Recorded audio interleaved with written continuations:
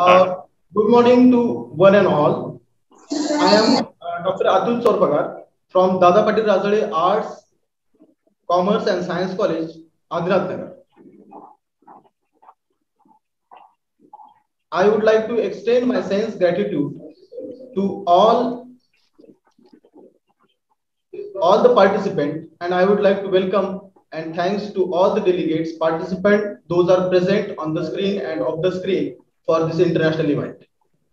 I am happy for your kind response as see uh, and to deliberate this that is a aquaculture for rural development. I welcome all of you on behalf of the three college, that is Department of Zoology, from late Ramesh Varpudkar, Art Science Commerce College, Parbani, Sonpet, Kalika Devi Arts Commerce Science College, Shirur Kasar, Bid, Milia Art Science and Management College, Hello, Science College, join. and I welcome to all of you. In that case, what will do? I welcome the all delegates and participants. Okay. I request Dr. Tanvir Patan sir to give the initial remark for the conference. Am I audible, sir? Hello, am I audible? Yes, sir. Yes, sir. Good morning to one and all.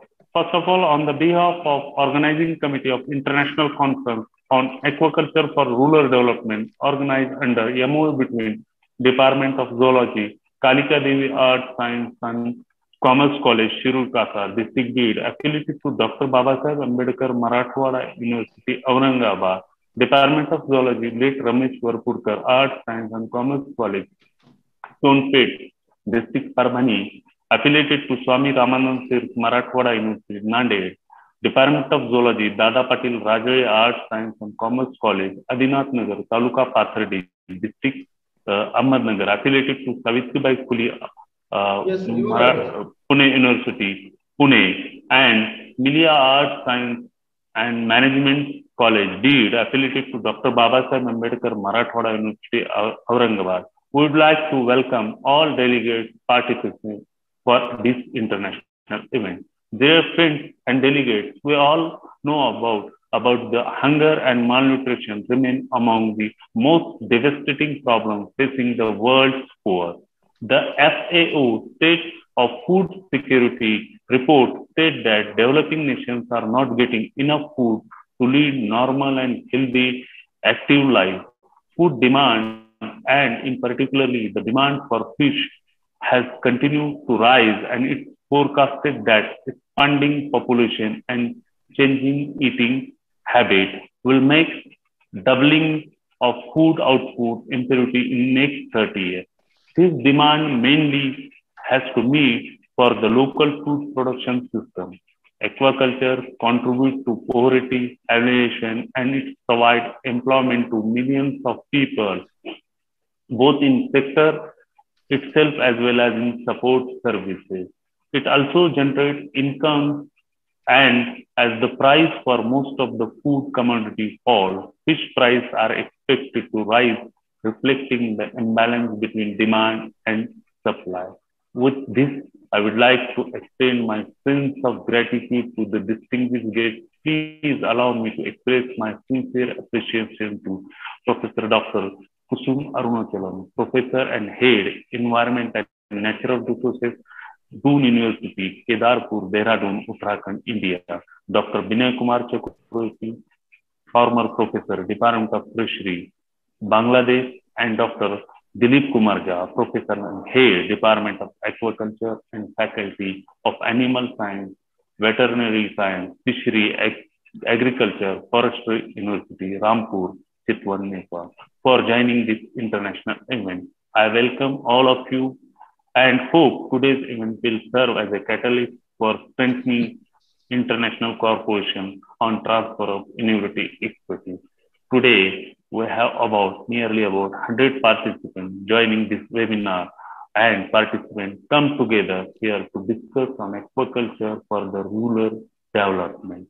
I hope that we will able to conclude certain agenda in this webinar. I am sure that we will have a fruitful and rewarding exchange in this webinar and wish very success to this in-person webinar. I look forward to learning outcome of this webinar. Before I take my leave of you, I would like to remind you, especially our moderator, to stick to our time schedule, not late over any session. I sincerely hope that you will enjoy today's debate and networking. Thank you for your participation. Thank you very much. Thank you. Thank you, Dr. Tanvir Patan, sir, who is the convener of this international conference on aquaculture for rural development. Thank you for giving the initial remark.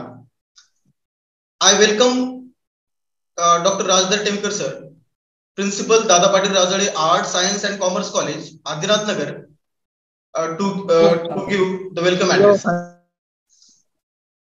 Over to sir. Sir, please unmute your mics.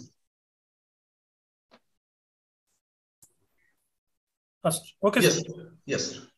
Good morning to one and all.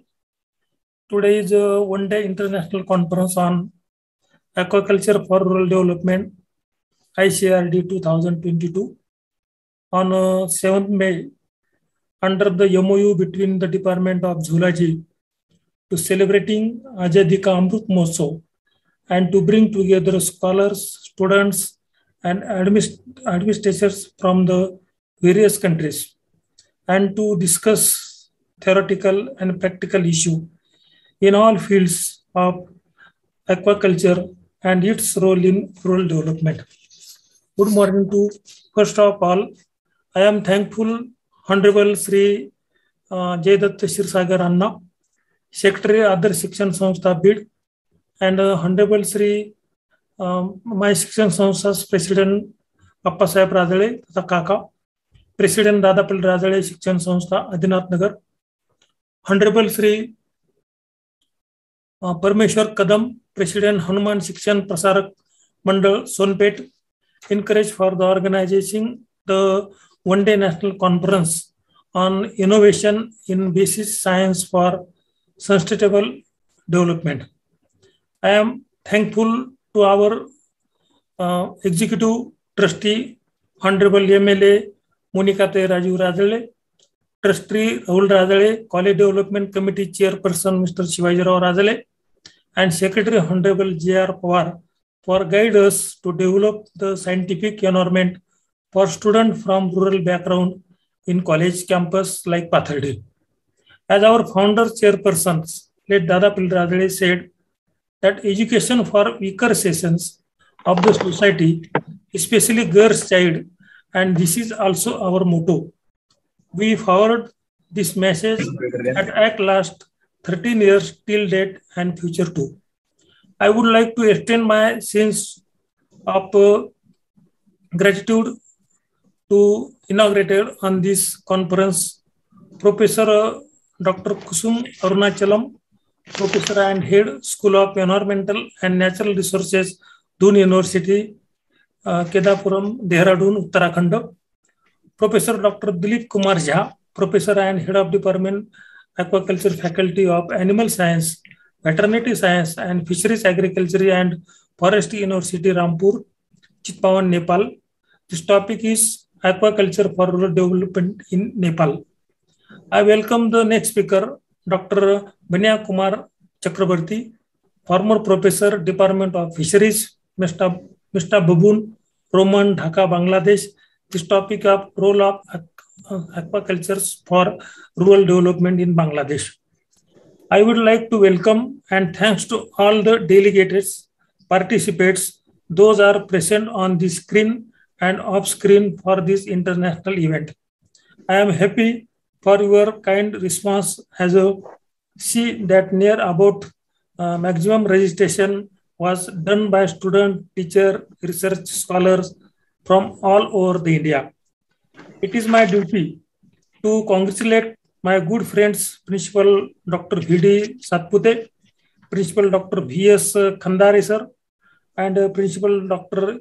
Ilyas Fazil sir for kind support for this event organized under MOU between Department of Zoology of the late Ramesh Varpudkar Art, Commerce, Science College, Sonpet, District Parbhani, affiliated to Swami Ramanand Tirth Marathwada University, Nanded, Department of Zoology, Kalika Devi Arts, Commerce and Science College, Shirur, District Bid, Milia Arts, Science and Management Science College, Bid, affiliated to Dr. Babasaheb Ambedkar Marathwada University, Aurangabad, and Department of Zoology, Dr. Dadapalli Radale, Arts, Science, Commerce and College, Adinath Nagar, Taluka Patali District, Ahmednagar, affiliated to Savitribai Phule Pune University, Pune. I hope in future MOU actively conducts, organize the scientific events, workshop for students, farmers to exchange the ideas in international platforms also. I am sure that we will have fruitful and rewarding exchange in this conference. I wish you every success and I look forward to learning outcome of the conference. It is my duty to congratulate conveners and heads of the Department Zoology, Dr. T.S. Pathan sir from Kalika Devi Arts, Commerce and Science College, Shirur, Bid, Dr. Santosh Rankham from late Ramesh Varpudkar Arts Science College, Sonpet, Dr. Atul Chorpagar from my college, Dadapalli Radale Arts Science Commerce College, Adinath Nagar Taluka Patadi. I sincerely hope you will enjoy today's debate and networking. Thank you for your participation. Thanks.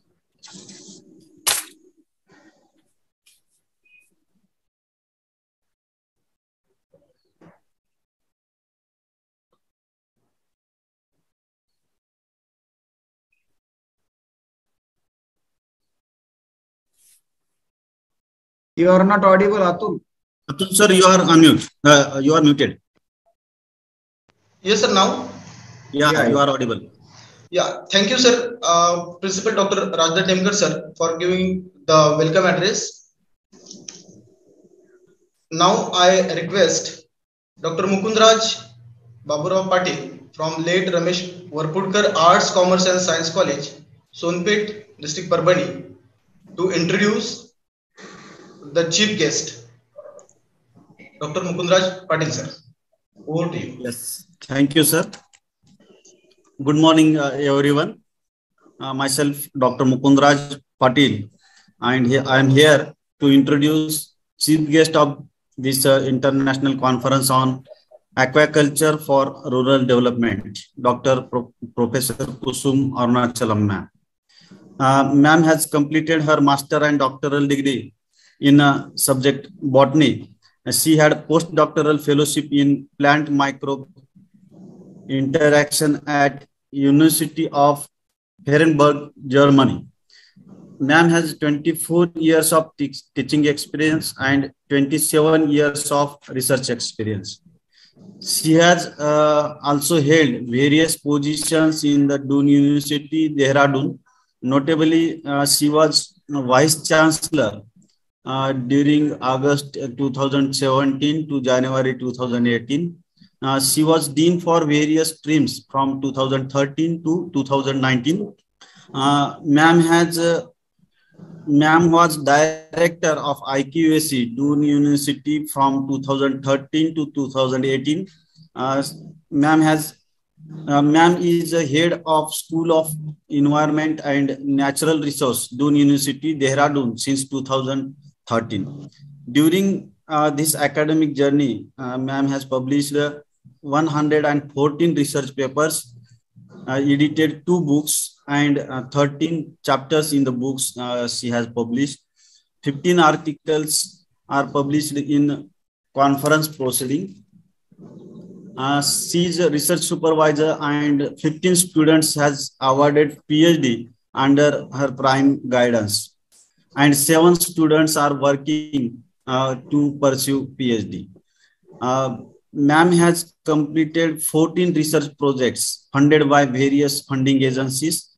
Ma'am has very decent research record. She has 22,250 citations and 24H index, which indicates the quality of her research work. Considering this decent contribution, ma'am has received different awards and honors from government and various academic bodies. National Young Woman Bioscientist Award was given by DBT, that is Department of Biotechnology, Government of India in 2005. Women Scientist Award was given by Society of Science and Climate Change and Environmental Sustainability in 2020.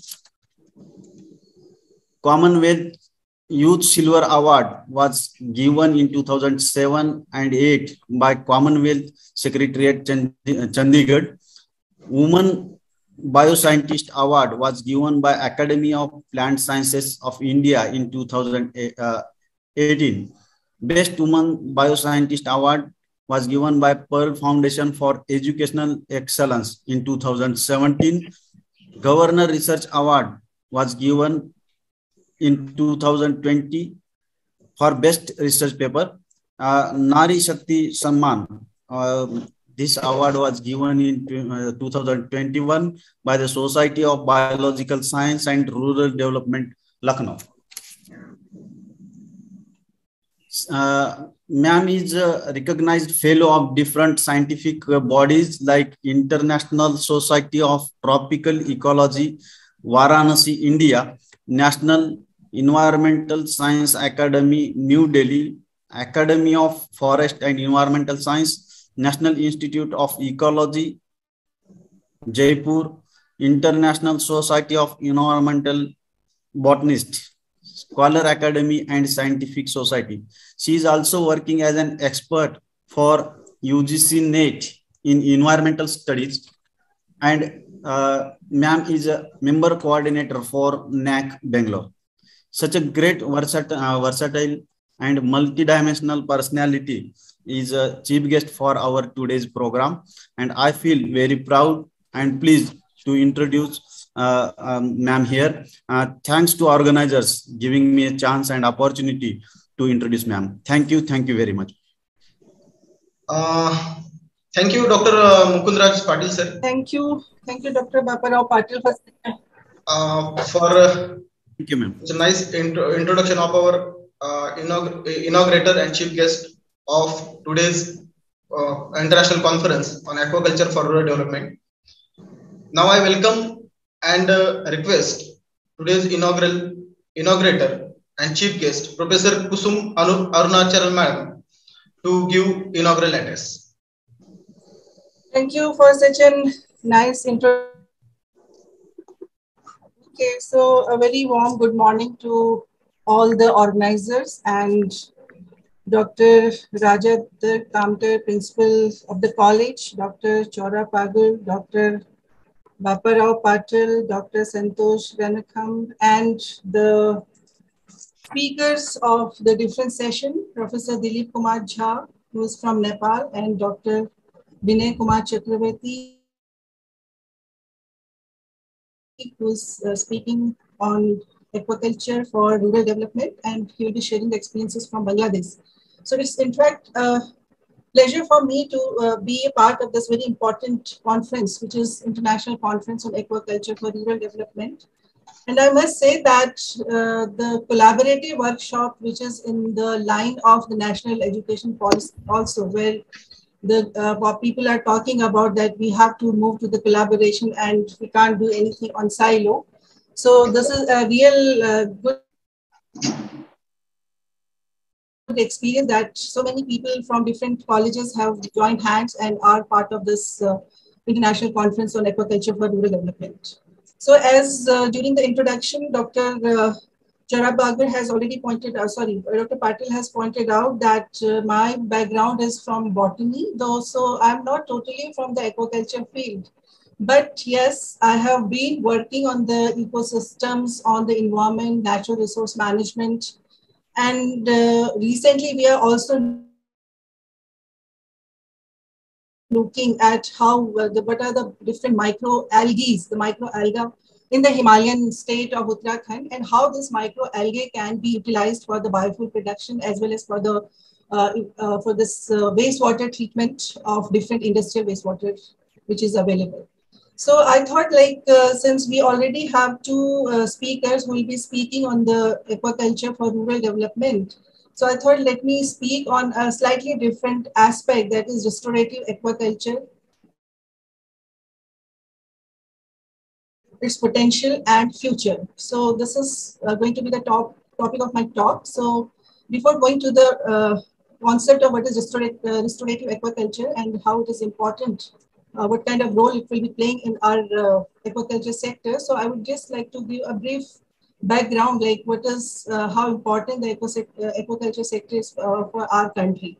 So if you talk about Indian fisheries, in our culture, our tradition, this has been embedded to a very large extent, and we can see that this particular shloka from the which says that Keshav Dhrit means Sharira Jai Jagdish Hare. So the god also is an incarnation of fish. So how important the fisheries is in our Indian culture. So this slide is just trying to depict that. So I would like to give a brief snapshot of what is how important the aquaculture sector is for our country. We know that nutrition, it is a very good source of nutrition, protein, and we are also looking after the micronutrient nowadays, that the fisheries and the aquaculture can also provide micronutrient for the growing human population. Then we have livelihood, export, equity, marine fisheries, mariculture, coastal aquaculture, inland fisheries, cold water fisheries, freshwater aquaculture. So we have so many diverse sectors which are available for this aquaculture in our country, in India especially.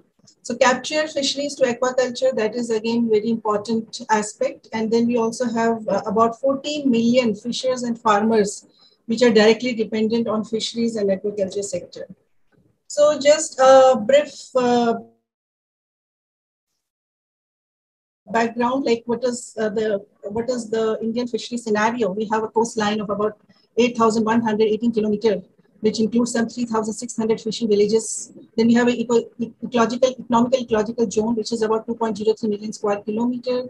We have a large continental shelf, which represents 0.506 million square kilometer. We have rivers and canals. Then we have reservoirs, we have ponds, tanks, we have oxbow lakes, derelict waters, and then we also have brackish water. So this is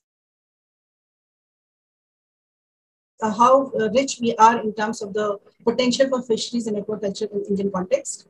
Then this slide is just giving a snapshot of like what is the fish jump blast resources of India. We have cold water where we have about 73 fishes. We have warm water, 544 fishes. We have brackish water, 143 species. Then we have marine where we have around 1,440 species, and in total we have about 2,200 species. So as we know that India is a mega biodiverse country in terms of the terrestrial biodiversity, but the fish diversity is also equally rich in our country, and just like the other form of biodiversity. Then we also have the global position. We are third in the fisheries after China, Indonesia, and maybe now we are second in aquaculture. And then we have per capita fish availability of about 8.54 kg based on 56% of population, as we have in form of fish eating. And then we have annual export earnings, which is about 6.12 lakhs per tons, and which is equivalent to 8,000 crores, and that is equivalent to 1.85 billion US dollar. So this is some background, and then we have Indian fish facts, 4.7% of global production. Then we have about 7 billion US dollar at current price. So these are 18% national agriculture exports, 2.5% of global trade. So how well we are dependent on the aquaculture for our economic development and even for the rural development. This is some of the cold water fishes, because I'm speaking from the Uttarakhand. So we have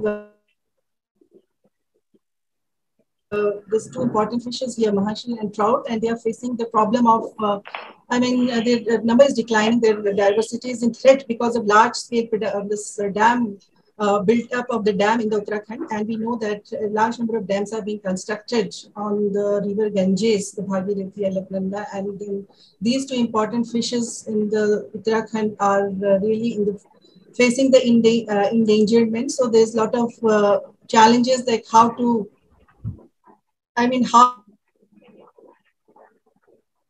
to conserve these important species. So they have also set up a cold fisheries institute is there at Mukteshwar near Nainital. So they are working on conservation and development of this Mahashi and cold trout in the Uttarakhand, state of Uttarakhand. So these are some of the pictures from there, how they are doing this. And so this particular slide shows that how much is the percent contribution to the cultured fin fish produced by different countries. And here we can see that Asia accounts for 89% of total global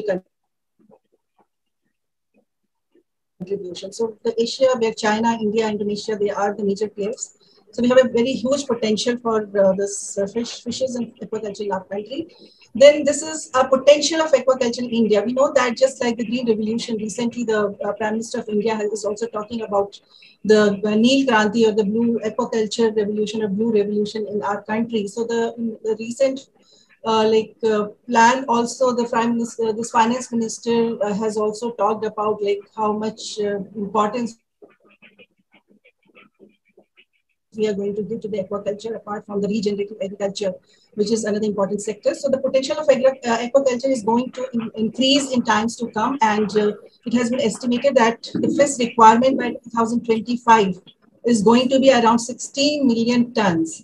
And aquaculture has to provide 10 million tons of this fish requirement, which will be there in times to come. And this particular map shows what are the potential of aquaculture in our country. We have cold water aquaculture, which is there in the Himalayan states as well as in the Northeast. Then we have freshwater aquaculture, we have mariculture, we have coastal aquaculture. So the potential is very huge, and we have to see how much we can tap these resources in times to come. But we also have to see that what are different practices which are already going on, and how the government of India has been working for last so many years to build up on this fisheries and aquaculture sector in our country. And we know that we have integrated fish farming system, which is there in different parts of them, and they are all region specific. So depending on the flexibility for region specific adaptability for the component integration. So that is now again, we have this kind of integration where integrated fish farming is playing very important role. We also have this wetland management with aquaculture and integrated farming, because wetland we know are getting degraded as the population is increasing, and we are having the land cover, habitat degradation, and most of our land use is being changed and converted for building up the infrastructure. So all this wetland which were the part of our tradition and cultures are now slowly they are getting reduced, and we know how important the wetlands are for our systems, as they provide a lot of ecosystem services in terms of food and other ecological services also. So this is another area, fish culture in pens, which is also there being developed in our country. Then we have fish duck farming system, which is another integration, which is also very famous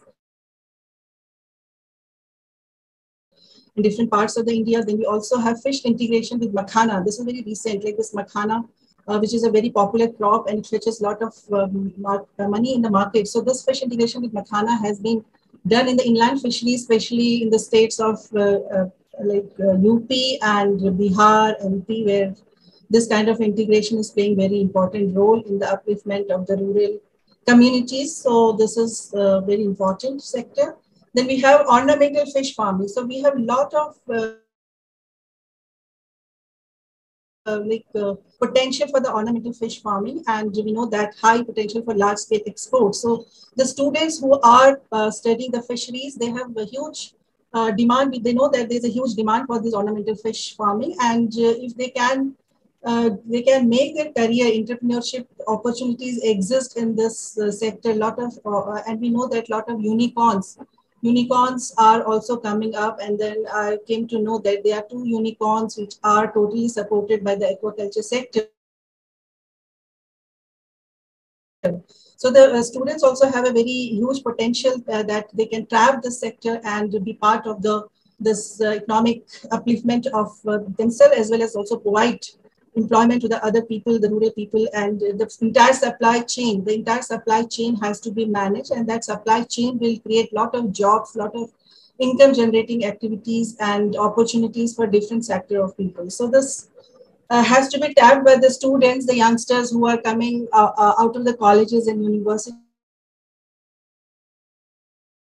that how they have to build this entrepreneurship and they have to inculcate the entrepreneurship in their, this fishery and aquaculture provides a very good scope for the entrepreneurship for them. So this goldfish, we know that it is a very valuable fish, and it has an annual global trade of about, hello, am I audible? Yes, ma'am. You are audible. Okay. Please just tell me if there's some.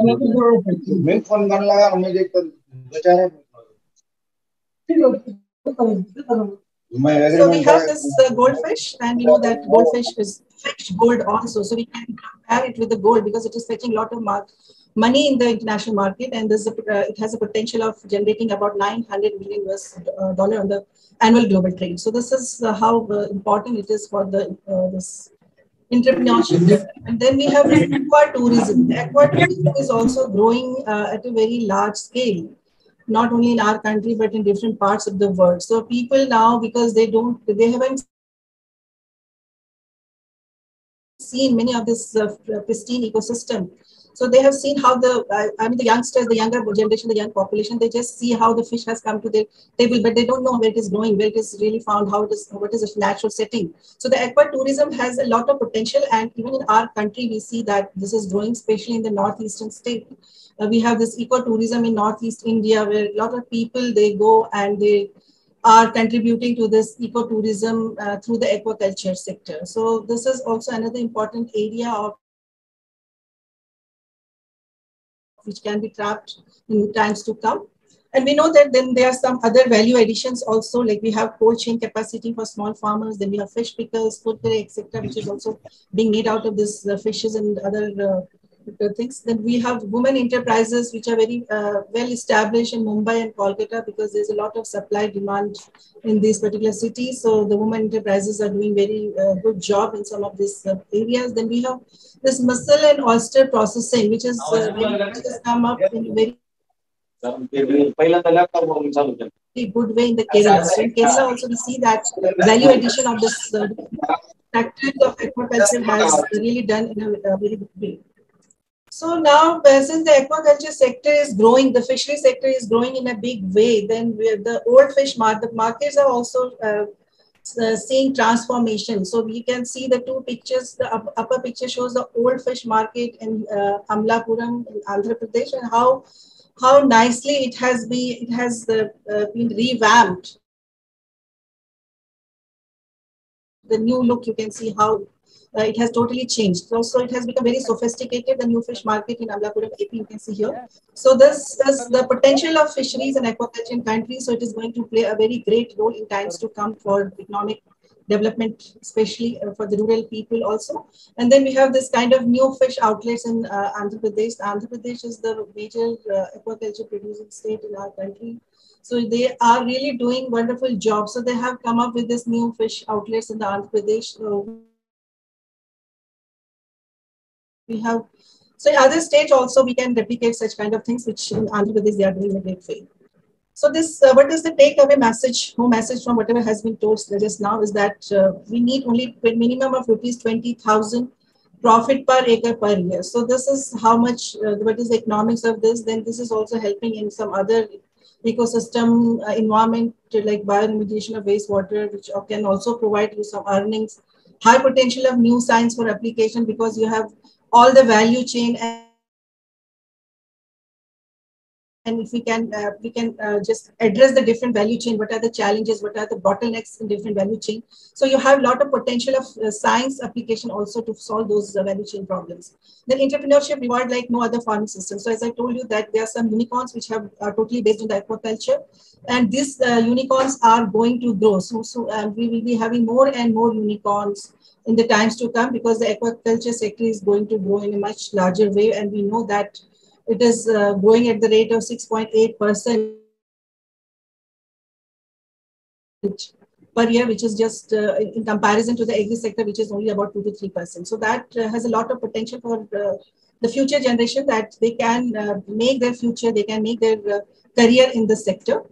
So now, after just having this background, now I will come to my talk, that is the restorative aquaculture, its future and potential. So why I'm talking about the restorative aquaculture? So we know that this particular decade, which we know as the decade of ecosystem restoration. So the United Nations has decided that this particular decade, which will be spanned from 2021 to 2030, we have to do a lot. We have to restore our damaged, degraded, and destroyed ecosystem. So the last decade was the decade for biological diversity, and the current decade is the decade for ecosystem restoration. So this 10 years time, from 2021 to 2030 is going to be very crucial, that how can we restore our degraded ecosystems, and that also talks about our wetlands, our water bodies, which can be a potential, they can be a good candidate for the aquaculture sector in times to come. So this ecosystem restoration, we know that it has emerged from the Bone Challenge. The Bone Challenge was the initiative of the government of Germany, and in 2011 they come up with this idea that we have to bring about 150 million hectares of degraded and deforested landscape into restoration by 2020, and 350 million hectares by 2030.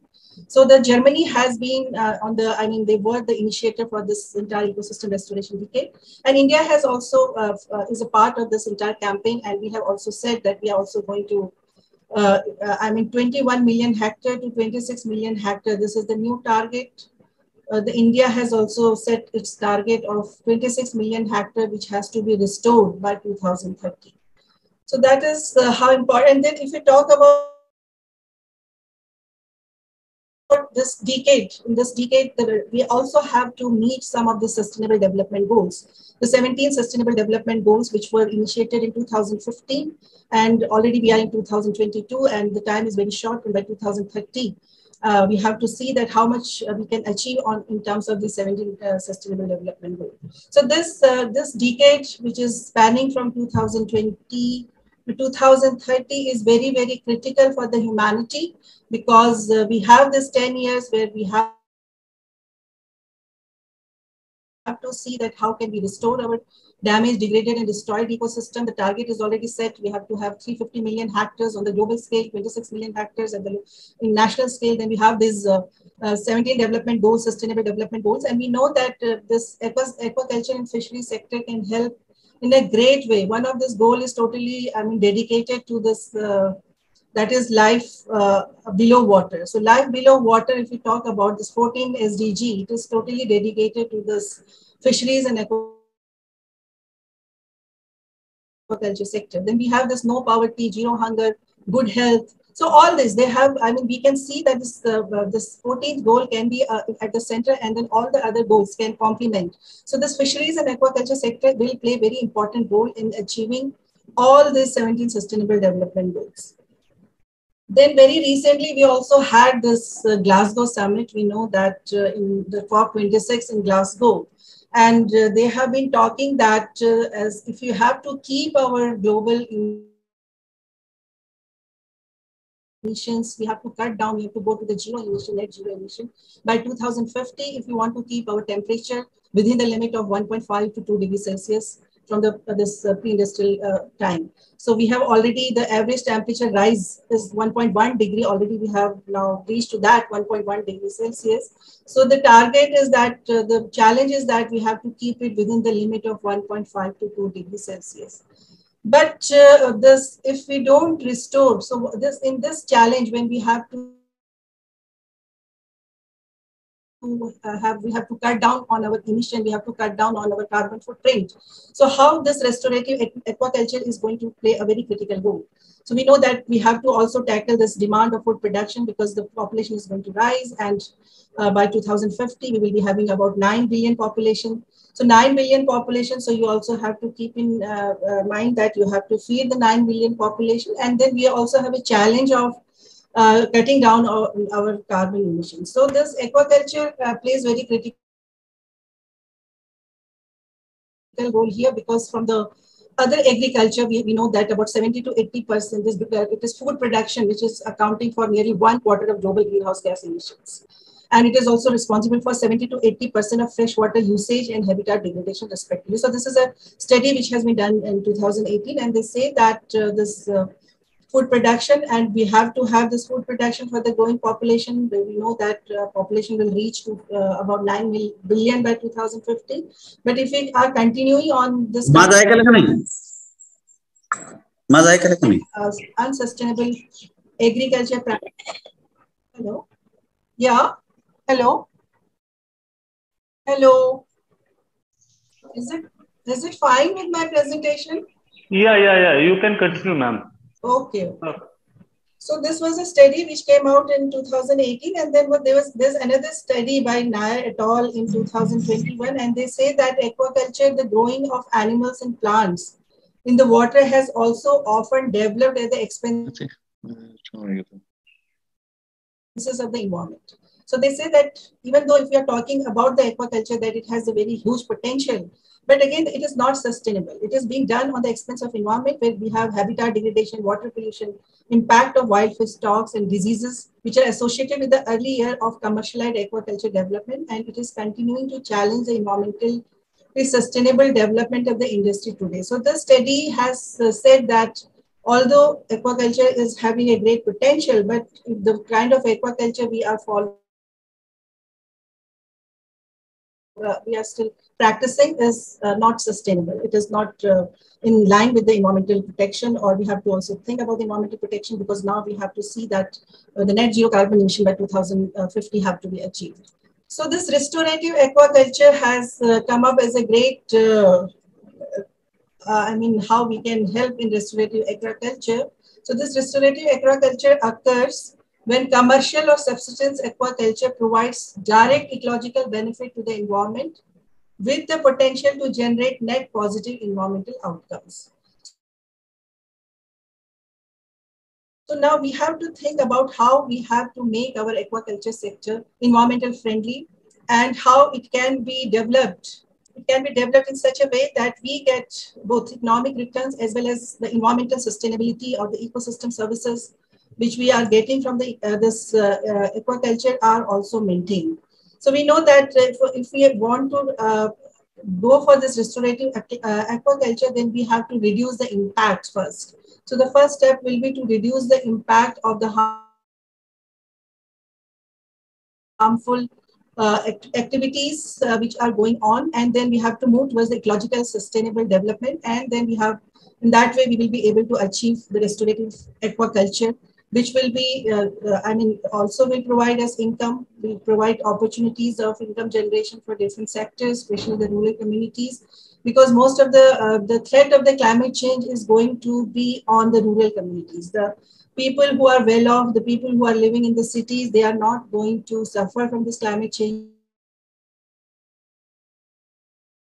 We know that the climate change impact are already being seen as the frequency of the floods, the cyclones has been increasing. And every time we see that when there's a cyclone, the people who are living in the coastal area and who are dependent on the fisheries, and if they are doing some kind of aquaculture, they are really badly hit by this kind of climate impacts, which are in the form of cyclones and floods. So the restorative aquaculture will be helpful, especially for the people, the rural people, the poor people who are living in the coastal areas, or also in the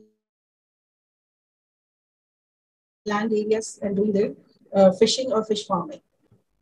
So these are the, the global principles of restorative aquaculture, which have been set up in 2021 by the Nature Conservancy, and they have come up that just to have this restorative aquaculture, the countries have to follow certain kind of principles. So they have come out with some 6 principles for restorative aquaculture. And they say the principle 1, it aims at that the farms are sited where environmental benefits can be generated. So where we have to go for aquaculture farming, the aquaculture farming will be done on certain sites, such sites where we can also have the environmental benefits simultaneously along with the aquaculture production. So that is the first principle of this global principles of restorative aquaculture, which have been outlined by the Nature Conservancy. Then they also talk about the principle 2, which says that the culture species that can provide the intended environmental benefits. So the cultural species, the species which are, indigenous species, the focus will be on indigenous species, also how we can enhance the production of indigenous species, which are also part of the culture and tradition of the local communities, the traditional communities who are living in that particular region. So that should be, targeted. And the principle 3 says that prioritizing the farming equipment that enables the delivery of environmental benefits. So we have to go for such kind of farming equipment, which is also helping in the simultaneous environmental benefits. So that kind of prioritization of the farming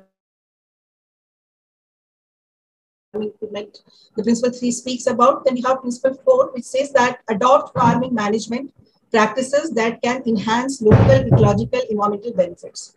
So the traditional knowledge systems becomes very important here. The traditional farming communities, their knowledge, how they have been doing this, because aquaculture is nothing new. This has been done from the millennia. We know that in the Asia, South Asian country like China, India, Indonesia, this aquaculture was done from time immemorial. So the people that are very well aware of it, we are not paying, we are not integrating their traditional knowledge in this modern science. So the integration of traditional knowledge system with the modern techniques is all about this principle 4 is talking about, that we have to give equal importance to the traditional knowledge system of the traditional societies which are living in different parts of our country. Then the 5th principle, it says that strive to farm at an intensity and scale of culture that can enhance ecosystem outputs. So that we have to really see what is the farm and intensity, what the intensity and the scale of this culture. So that also we have to see that ecosystem outcomes, the ecosystem services should also be taken into account when we are trying to see like what will be our intensity of farming, what will be the scale of culture. So in that also we have to take into consideration the environmental benefits, the ecosystem benefits which will come out from that particular farming practice. Then the principle 6 speaks about recognize the social and economic value of the environmental benefits provided. So generally when we talk about in ecology, we know that when we talk about biodiversity, we know that biodiversity is the basis of our sustenance. Biodiversity is providing, it is critical for our living, it is critical for our survival.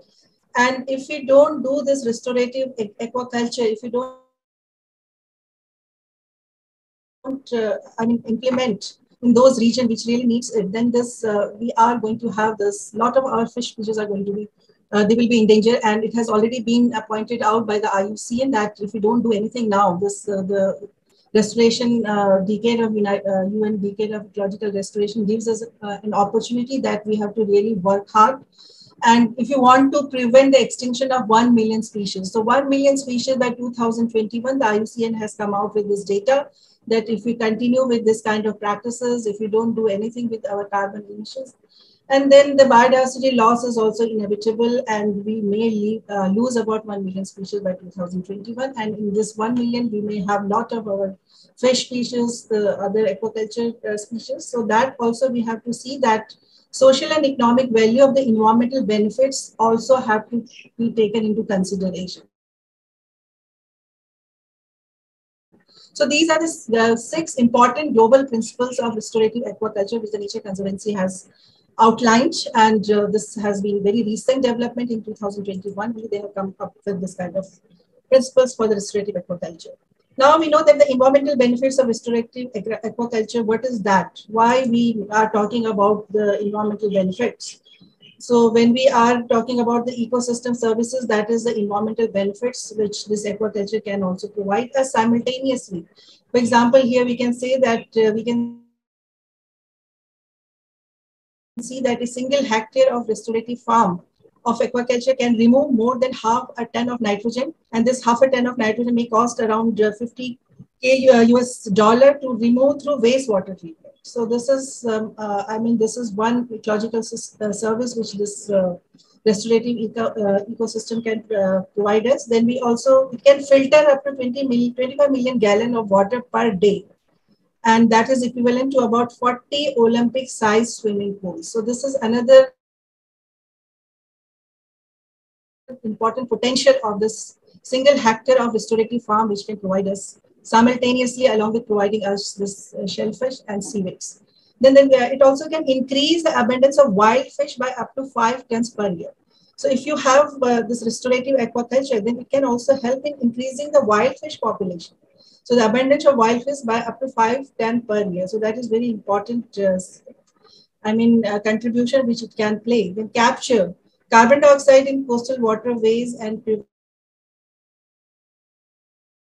prevents ocean acidification. So it is playing very important role in net CO2 emission because it is a very, activity which is not generating any kind of CO2, but in fact, it is also helping in the CO2 sequestration in the coastal waterways. And that is helping in the preventing the ocean acidification. And we know that ocean acidification is a very alarming problem for our aquatic biodiversity. So we have to tackle the ocean acidification. There also this restorative aquaculture can be playing a very important and critical role. So this was another important study which has come out in 2022, very recent, and this is a climate-friendly seafood, the potential for emission reduction and carbon capture in the marine aquaculture.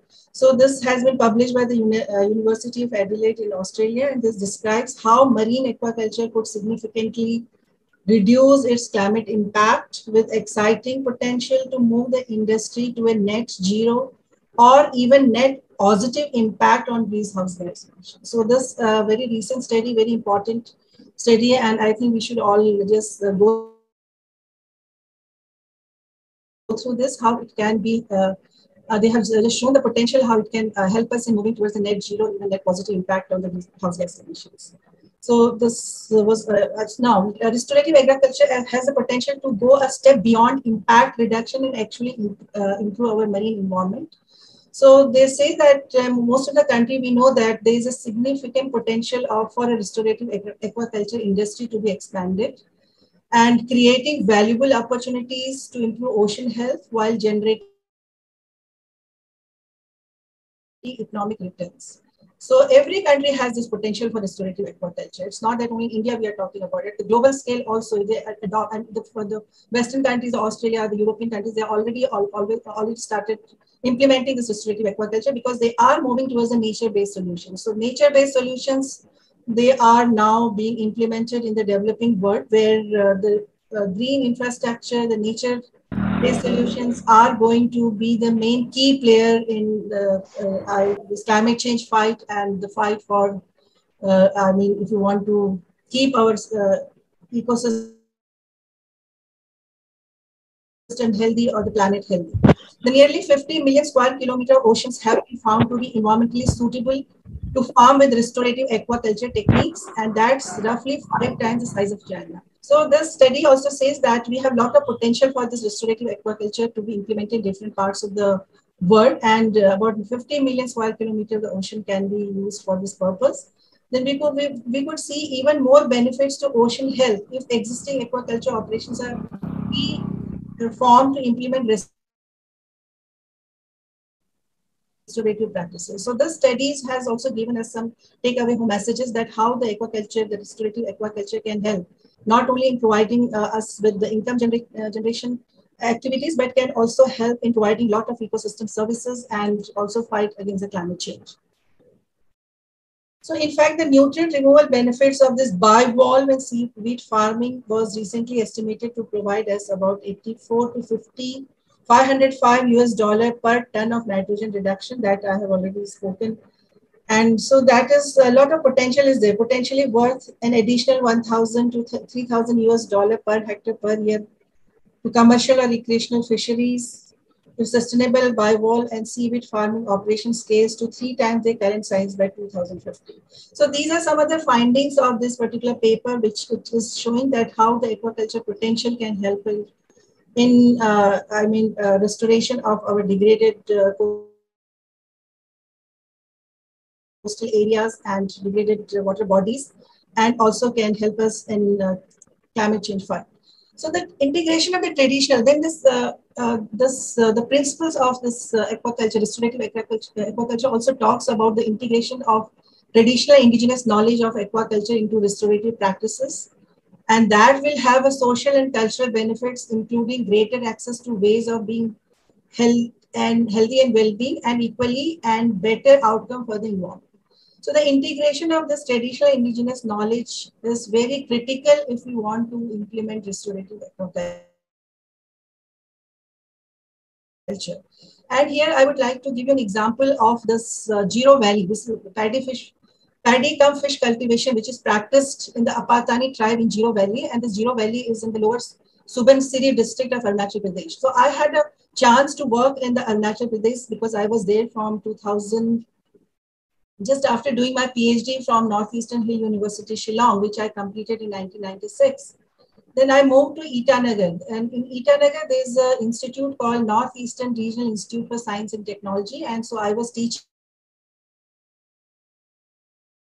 there in Department of Forestry from 1998 to 2006. I was there. So we had this opportunity of doing some studies in the Zero Valley, and we were looking after how shifting cultivation, which is being practiced in entire Northeast, how what are its economical consequences, how it is degrading the environment.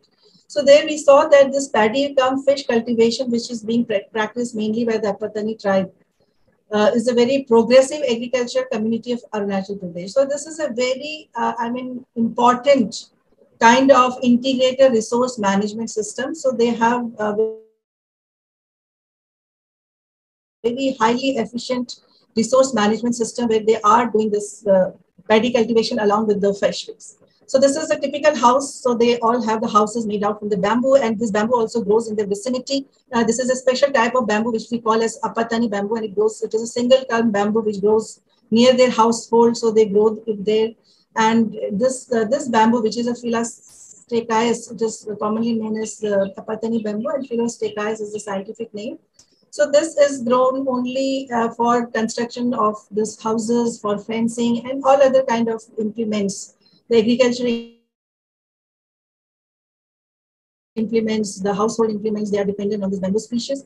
Then they have a very huge forest on the just behind this bamboo. They have a very good forest cover. Then they have agriculture. So this is a very typical house and forested area which is around the paddy fields at Hong village in Zero Valley of Arunachal Pradesh, and it is very efficient integration of different resources, the natural resource management, how fisheries, how forestry, how aquaculture, and how agriculture is being integrated with the human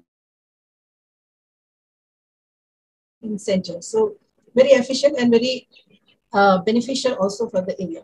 And here this is a woman of Apatani tribe, and they have a very distinct identity. They have this nose plaque, so they are very different from other Apatani, from other Arunachali tribes. So they have this kind of nose plaques which they called as yapping harlo, and the traditional tattoo marks on their nose, forehead, and chin. So they are very unique, and this practice which they are following in this Zero Valley of this wet rice fish paddy cultivation is also very unique system of natural resource management. So what they're doing here is that 48.38% of the land they're using for the paddy cum fish cultivation, and about 32.64% of the land is being for this clan forest, because the forest here belong to the communities. So they are also keeping the forest intact. And then 16.41% of the bamboo forest, they are growing in the vicinity of their valley, all this bamboo forest, from where they can meet the requirement of bamboo, which the houses, for agriculture implements, for the other kind of implements and all those things.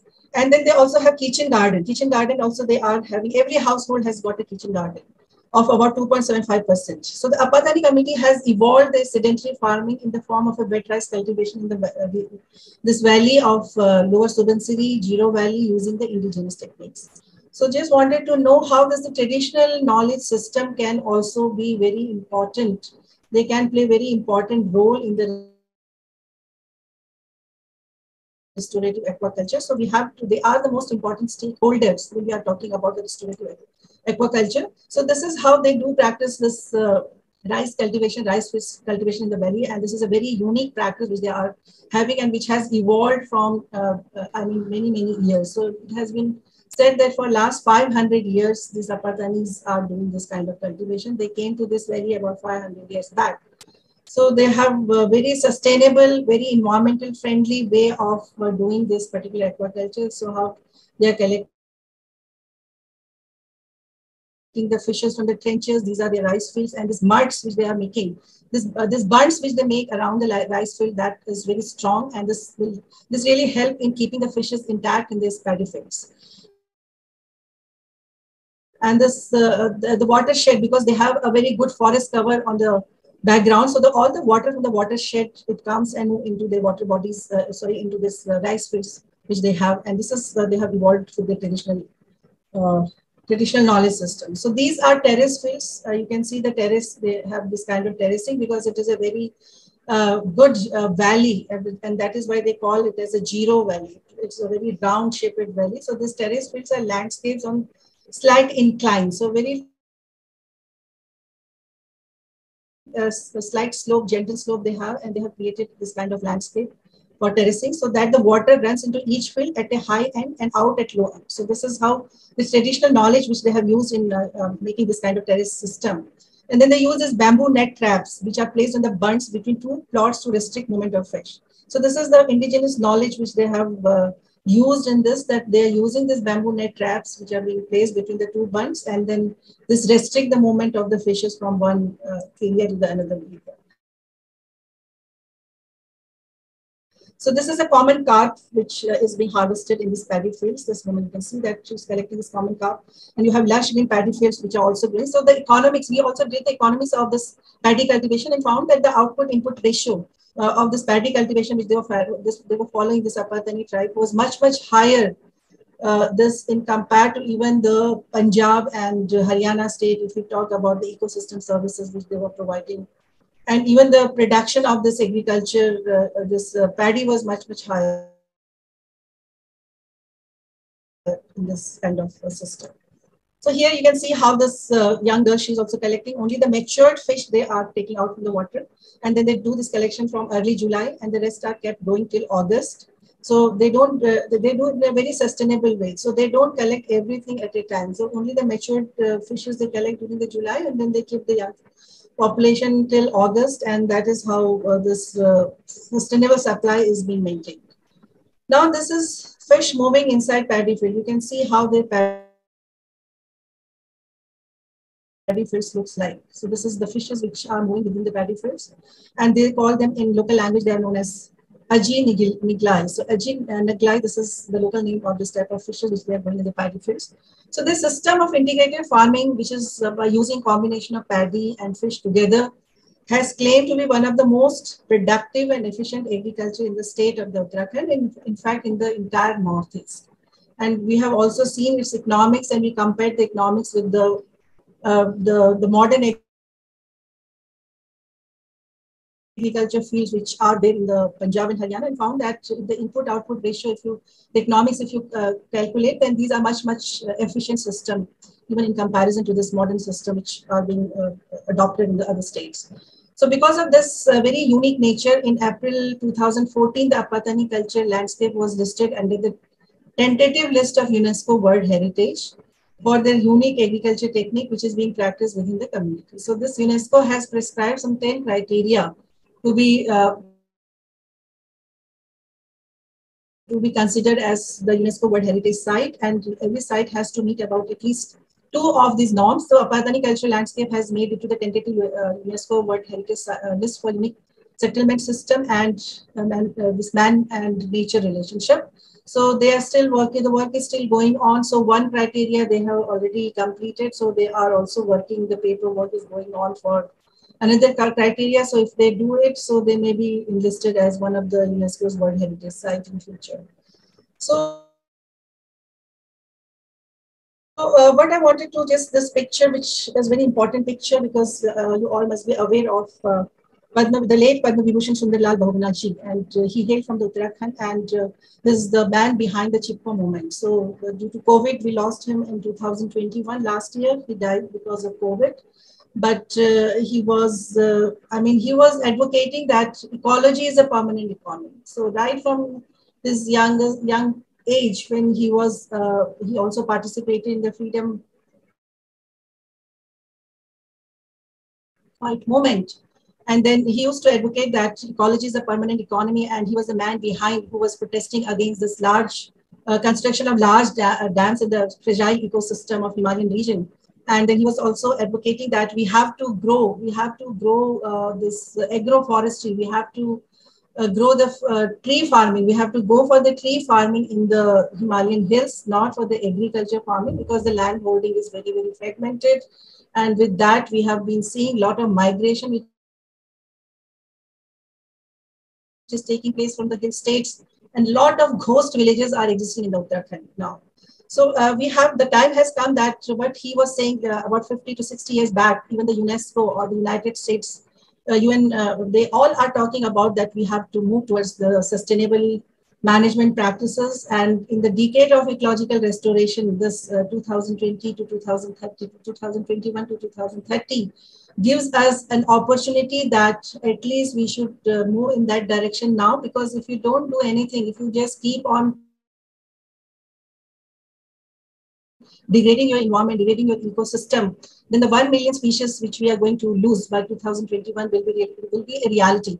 So in those and our own survival will also be stake, because we are seeing the kind of heat waves, the kind of flood, the kind of cyclones, and every time the people who are the vulnerable society, who are living in the rural areas, in the mountain areas, in the coastal areas, they are going to be hit most by this climate change impact. So the time has come that we all should join hand, and we have to see that how can we restore our ecosystem, and the restorative aquaculture can play a very great role in this endeavor, that we can have sustainable future, we can reduce our carbon footprint, we have net zero emission, we keep our temperature, global temperature within the limit of 1.5 degrees Celsius, and also we prevent the loss of our biodiversity, which is very, very valuable to all of us. So with this slide, I would like to stop my presentation. And if you have any question, I'm free to answer the queries of the youngsters. Thank you so much. Yes, thank you so much, ma'am, for your wonderful deliberation about the aquaculture for rural development. In your talk, you talk on the restoration of the aquaculture, which is commercially based. Also, you talk on the global principle of restoration in the aquaculture, their policy making and the benefits towards the freshwater and the marine water aquaculture development also. Also, you discuss on global compare of the aquaculture and also the opportunity of aquaculture for rural development in terms of the food, in terms of the money, and in terms of the integrated aquaculture development also in the India. So thank you very much, ma'am, for your such a wonderful lecture. I request audience, if any questions related to this, you can ask to ma'am. Chat boxes. There's no question. I can't see any question. Right? You can put your question on chat box also. I think there are no questions. I don't see any questions on the chat box. So I hope I could do some justice, because fishery is not my field. But yes, I have been working on this natural resource management and environment. So I could link. I thought, let me link the ecological restoration decade with this aquaculture, how integrated aquaculture is going to be very critical in the decade of ecological restoration. And everybody has to play a part in that. Thank you so much. Good morning, madam, for your excellent presentation. Yes, Chakrul sir. Yeah.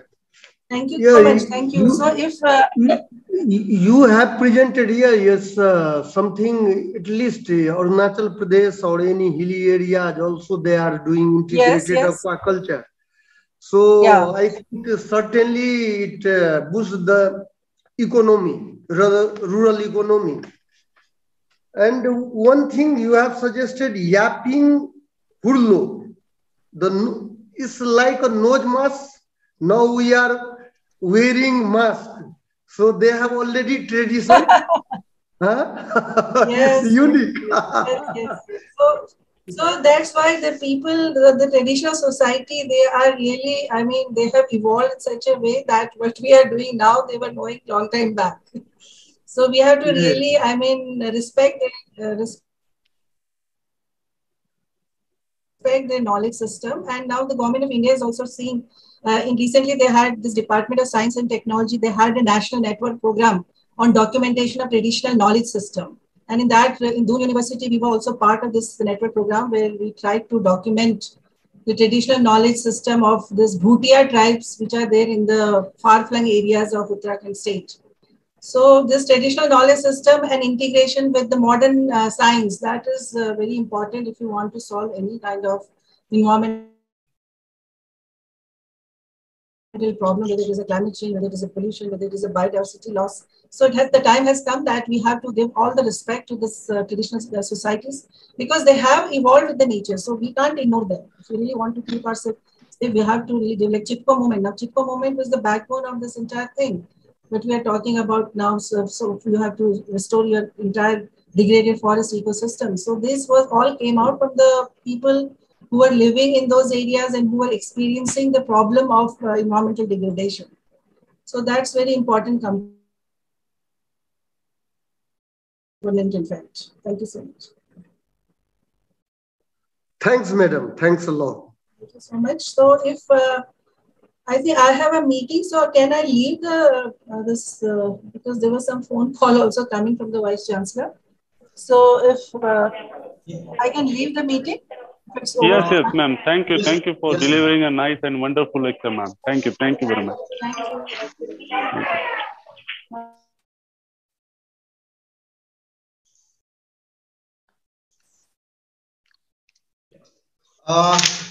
Thank you, ma'am. Now we are forwarding for the technical sessions.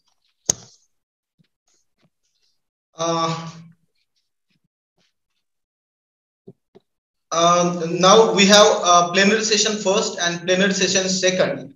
So we move forward to the plenary session first. And I request the plenary session first. The chair request the Professor Dr. Vasant Satpute sir, Principal late Ramesh Varputkar Arts, Commerce and Science College, to chair the session. And yes, sir. Yes. And with the permission of the chair, I like to give the brief about the plenary session first. I introduce today's speaker, Professor Dilip Jha sir. Professor Dilip Jha sir received his PhD in aquaculture and aquatic resources from the Asian Institute of Technology, Thailand, and over 40 years of experience in teaching, research, and extension. He is a professor of aquaculture and aquatic resources management in the Department of Aquaculture at the Agriculture and the Forest University, Rampur, Chitwan, Nepal. Throughout his career, he has worked with academic institutions, research, and non-governmental agencies working in Nepal. In 1982, he started his research on fishery resources of Karnali River under the Dolphin Crocodile Ecology Project, where he worked as a research scholar. His project has played a key role in launching new projects that support international collaboration. Jha's research focuses on the status and conservation of fish diversity of major river system in Nepal. Earlier, he has participated in research workshop on gender studies in agriculture held at Wageningen Agriculture University, Netherlands in 1991. He has successfully completed several national and international projects through different organizations. He has published over 100 articles in national and international journal, as well as several books and laboratory manuals on aquaculture and fish health management. Also, he was actively involved in the Aquafish Innovation Lab project, supported by USAID through Oregon State University and University of Michigan. With the support of Aquafish Innovation Lab, he has able to create awareness of human nutrition through a school pond education program. Also, he successfully completed tenure as a Director Curriculum Center at the Agriculture and Forestry University, Rampur, Chitwan. He is mainly focusing on solving the challenges in the production of finfish species, as well as investigation and conservation of native fishes and creating awareness on nutrition. Also, he was involved in USAID PINI program in Nepal through Youth Alliance for Environment for short-term consultants to train the participant and prepare training material, technical handbooks on integrated fish farming, technical handbook on fish preservation and processing. Currently, Professor Dilip Jha is a chairman of Department of Aquaculture. I welcome on the hop of the three colleges in this international conference on aquaculture for rural development. I welcome the Professor Dilip Jha in this gathering and request to give his remark about the aquaculture for rural development. Thank you, sir. Thanks, sir, for introduction, and good morning, everyone. Honorable principals from different institutions, Dr. Radhar J. Temkar, Dr. Basant D. Satpute, Dr. Biswas S. Khandre, Dr. Muhammad Fazil, and all the conveners and head of the Department of Zoology, Dr. Patullar Chorpagar, Dr. Santosh Rankham, Dr. Tanveer Pathan, Dr. Sairi Abdullah, Dr. Professor Kusum Arunachalam, and again our bosom friends, Dr. Binay Chakravarti from Bangladesh Agriculture University.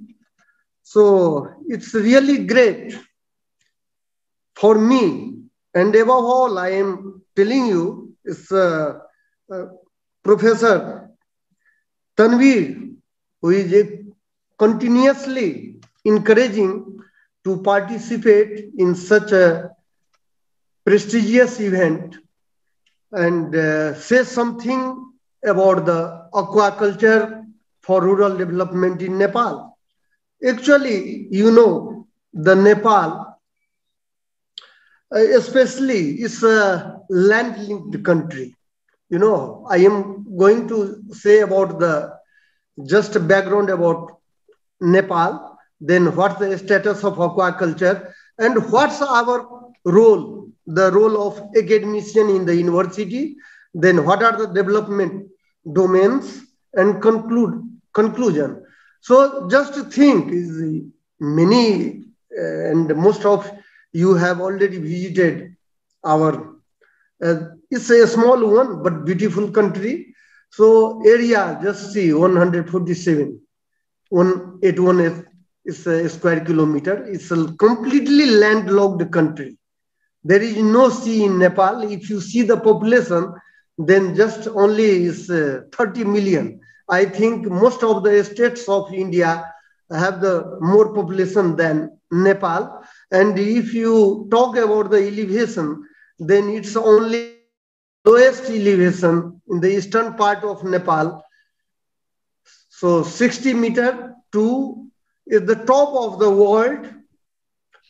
8,848 point, now is recent 1.8 meter. So width, if you talk about the width, so it's a Bihar part of India, from Raxaul to the northern part of Nepal is only the 193 kilometer in the width, while the length from east to west is only 885 kilometers.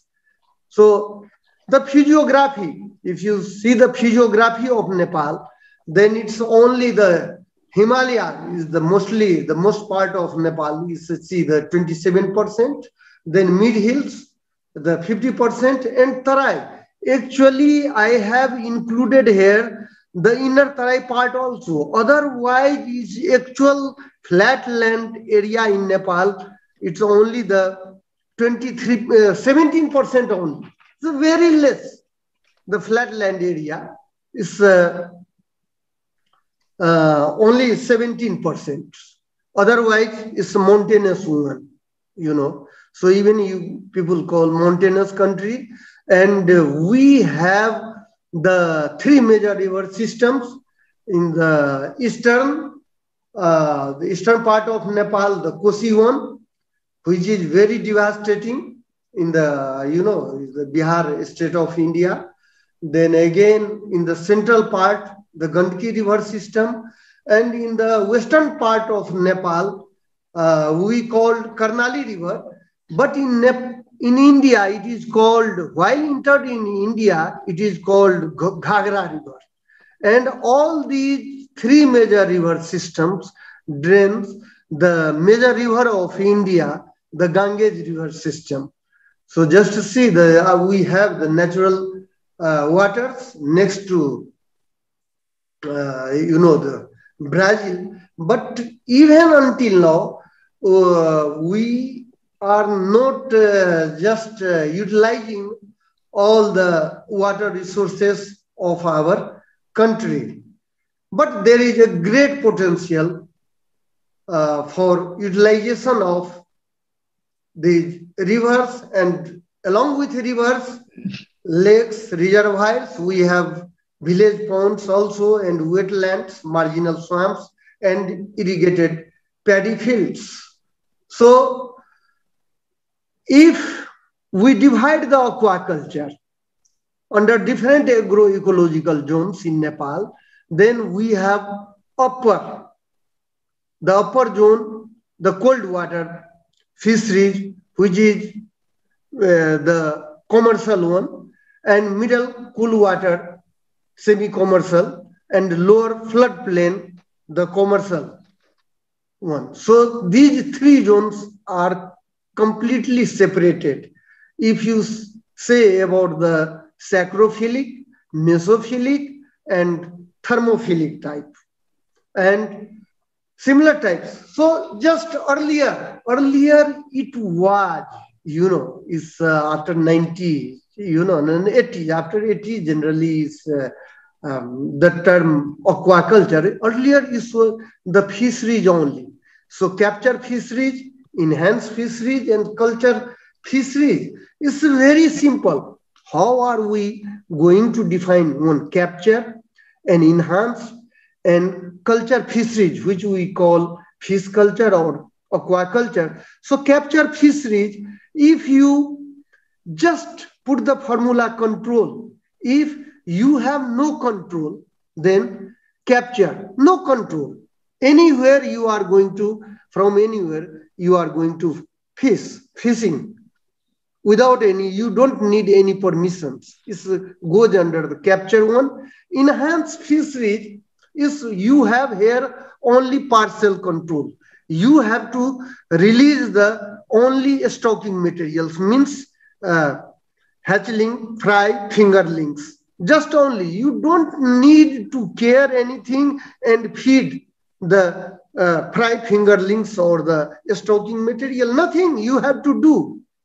We have in most of the lakes in Nepal and some reservoirs, just like enhanced fishery, or even you can say culture-based fisheries, and is the aquaculture, where you can farm anything or you can raise anything, aquatic or any aquatic organism, even the plants, any plants and animal you can raise here, but it's our controlled condition. So see, and it's very recently, it's only, I think, about 3 months ago, the FAO completely separated the aquaculture and fisheries. Though it was earlier, it's, highly controversial, which what's the fisheries and what's the aquaculture or culture or fish culture, like that. So it's clear cut now. So if we see the species number, we have the Nepal, I have already told you, very small, beautiful landlocked country, though we have, but total we have the fish species reported in 2019 is December 2019 is 252 species. Among these, indigenous we have 236 and exotic 16 species. Under culture we have carps. Carps are mostly cultured in Nepal, It's 7 species of carps. And we have indigenous and exotic one. And we have perch also under cultivations. It's a tilapia, exotic one. Though we have anabas, the climbing perch, but we have not started yet. And in Bangladesh is climbing perch is this under the farming. And catfish, we have 2 catfishes. The actually Pangasianodon hypothalamus, and other catfish, though it's restricted, but peoples are cultivating African catfish, the working catfish Clarius garipinus, not the indigenous, is exotic one. So these all fishes belongs to order 15 orders, different orders. So see the orders composition, order 15 and family 40 and genera 120. And these are the different families dominating. By the species, generally, Cypriniform and Siluriform order is the dominating one. And these are the fish species. Mostly, is most of the species you are going to find in the Indian subcontinent, even in Bangladesh, even in India and Nepal, we have these species. So see, these are the species. And these species found in Nepalese inland waters.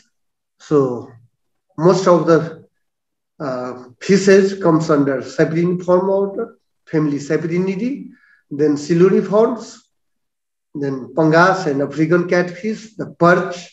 Under the perch, the Siciliform orders, we have tilapia only. So see, we have Indian major carps, the Lebiorohita, then Mrigal, Sirinus mrigla, and we call Bhakur or Katla, the Katla. Then we have Chinese carps also, the silver carp, Hypophthalmic thismolitrix, bighead carp is new name change. Earlier Aristichthys, now is Hypophthalmictis nobilis. Then again grass carp, Tinopharyngodonidella, and we have common carp also. The Cyprinus carpio, we have two varieties of common carp. Actually, Cyprinus carpio variety is communis, and the mirror carp, we have Cyprinus carpio variety specularis. Though nidus also, but we don't have at present the leather carp. Then the striped catfish is Pangasianodon hypothalamus, and then African catfish. This one Nile tilapia we have here, and we are farming also. It's only 1.5 years ago only government of Nepal permitted to farm this fish under the restricted condition, this tilapia. because they have issues if these fishes going to just invade the natural systems, then problem faced with the indigenous. And I have seen in the lakes of Pokhara Valley, the beautiful lake city in Nepal, and this fish also I have found from the Gandak river system just the last year. And we have rainbow trout also, this cold water, but it's exotic one, rainbow trout, and it's cold water fishes we cultivating and exporting also to some extent. Then we have silver perch under the research centers only, Barbonimus goniodotus, and we have also taught our earlier just presenter, Professor Kusum already indicated it's a tod. So we have tod putitora and tod. We have two species, and it's also the endangered fish in Nepal. So these are the species under the research centers, and researches are going on. In initial stage, little bit fast growth, otherwise it's very slow growth, you know. So total fish production, though recently data changes, even the 97, is conflicting, you know. Our system is in Nepal is completely different, you know. We have 2022, but in Nepal we have the years 2079. It's going on official. The 2022 is the year going, it's not the official, you know, 2079, and the month is Baisak. We don't call January, February, nothing. Though it's it's April or it's May now. But we have here, you know, Baisak 24. You know, official Baisak. There is no official. It's April, May, like nothing. So this is the production. So from aquaculture only, see the 1700 is then fishery is capture fishery is stable. Only 21,000 metric ton. You know, it's stable. But fish farming in pond, it's going to increasing. If we see the contribution in agriculture GDP is around 4.2, while contribution in national GDP, while I have seen in India also it's not too much, around 2, we have 1.2 only is, you know. So here also very less, and per capita fish production is India more, over 8 kg, but we have only 3.2, around 3.2, you know. But it's some data is 29 only, it's 19 only. That's why see the culture and captures the position. So culture increasing. If you see the trend, so culture is the potential is aquaculture is increasing, while the capture one is now. Earlier it was, you know, the data indicates earlier, but it's now stable on the 21,000 only the metric tons of the audience we have. So just if we see the potential, though we don't have, you know, sea in Nepal, but globally, the alternative people are thinking about the alternative seafood, and it's a global one. See, around 2000, it's in between 2020 to 25. Then again, it's 2025 to 2030. Alternative people are going to shift the food, and economy going to be changed, and aquaculture is also going to be boom in the recent coming years. So if you say the Nepal, though it's mountainous country. So the flatland area, we have the pond aquaculture and is expanding rapidly in the Tarai belt of Nepal, the flatland. Then waterlogged areas are converted to ponds also. See, in the midlands area, so see, in the midlands area of Nepal also. People are encouraging to establish in the dugout ponds like that. Then see hilly areas. It's a cold water one where the steep slope, in the steep slope of the area, they on the ponds and the farm is a cold water species, rainbow trout. So trout farming in the hilly areas of Nepal. Again, just seeing. So species diversification is tilapia, pangasius, clarius farming going on, and it's hapariering.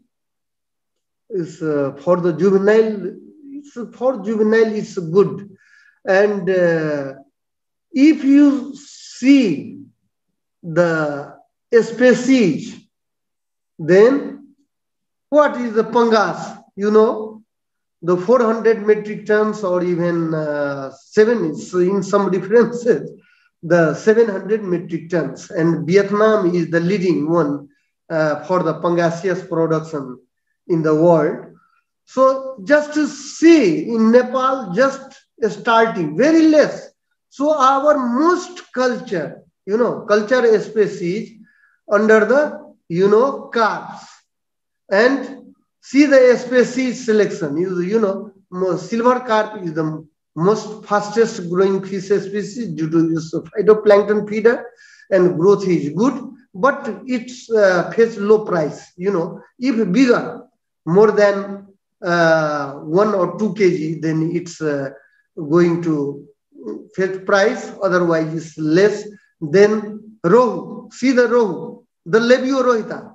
It's a great market and fetch high market price for culturally in the some of the in the ethnic groups in Nepal. When wedding ceremony, they need this one rohu, and it's famous for Lebiorohita is famous for its taste. Not only for its taste, it possesses more glycophosphate especially. So this one the essential for memory power also. Then mrigal, we call nani hair. Then see the common carp, then grass carp, then big head carp, and other carps. Then people feel some difficulty in breeding katla bakur, but it's also the fastest growing fish. It's katla. So this one. Then next the feeding, if you see the traditional feeding like that, then traditional feed is a combination of, it's a rice bran and mustard oil cube. So most of the farmers now use, even 84% farmers use, it's a self-made pellet fish, and only 16% they using the, pellet. So it's a traditional type of feeding system. So then again expanding. The marketing of any enterprise is very, very essential. If you are not going to market for any enterprise, then it's really difficult. So live fish sales and marketing has increased, even Kathmandu, the colder one, but they are managing to sell live fish.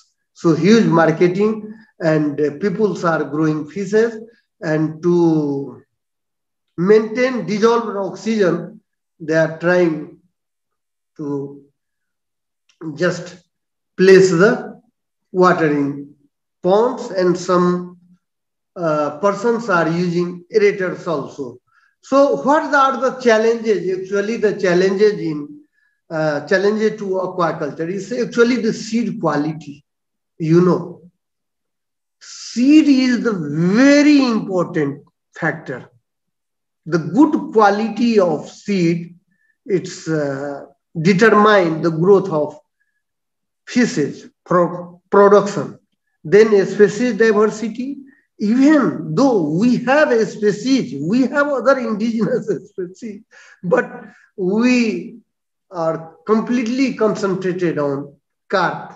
You know, the indigenous carp, 3 species and 4 species of exotic carps. Then feed and food conversion ratio is very essential. Then waste disposal, then quality production, then balanced supply, and urban aquaculture.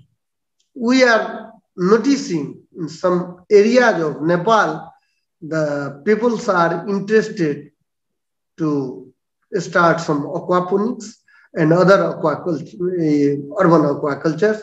And biosecurity and food safety, it is also very, very essential one.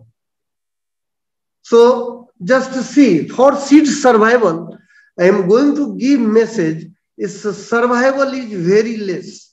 So if anyone going to start the hapa rearing, then it is really, it promises you the good one, is survival. It's really great, the hapa rearing. Please try. Otherwise, general people growing, it's less. And I have conducted one trial to rear fishes with probiotic, different types of probiotics, in which stage it really works or it doesn't work. So even in, it's aquaculture by Elsevier, it's a paper. So just think, hapa rearing is also good. And to some extent, our, in the hatchling stage, in the hatchling stage, all probiotics work well, while some probiotics only work in the fry stage and the developmental stage. But after fingerlings, there is no need of any. No. So this is the finding of my research. So just see, if we talk about the university, because we all are academicians and we are working in the university. Earlier, I worked in the Tribhuvan University, but place and other things same.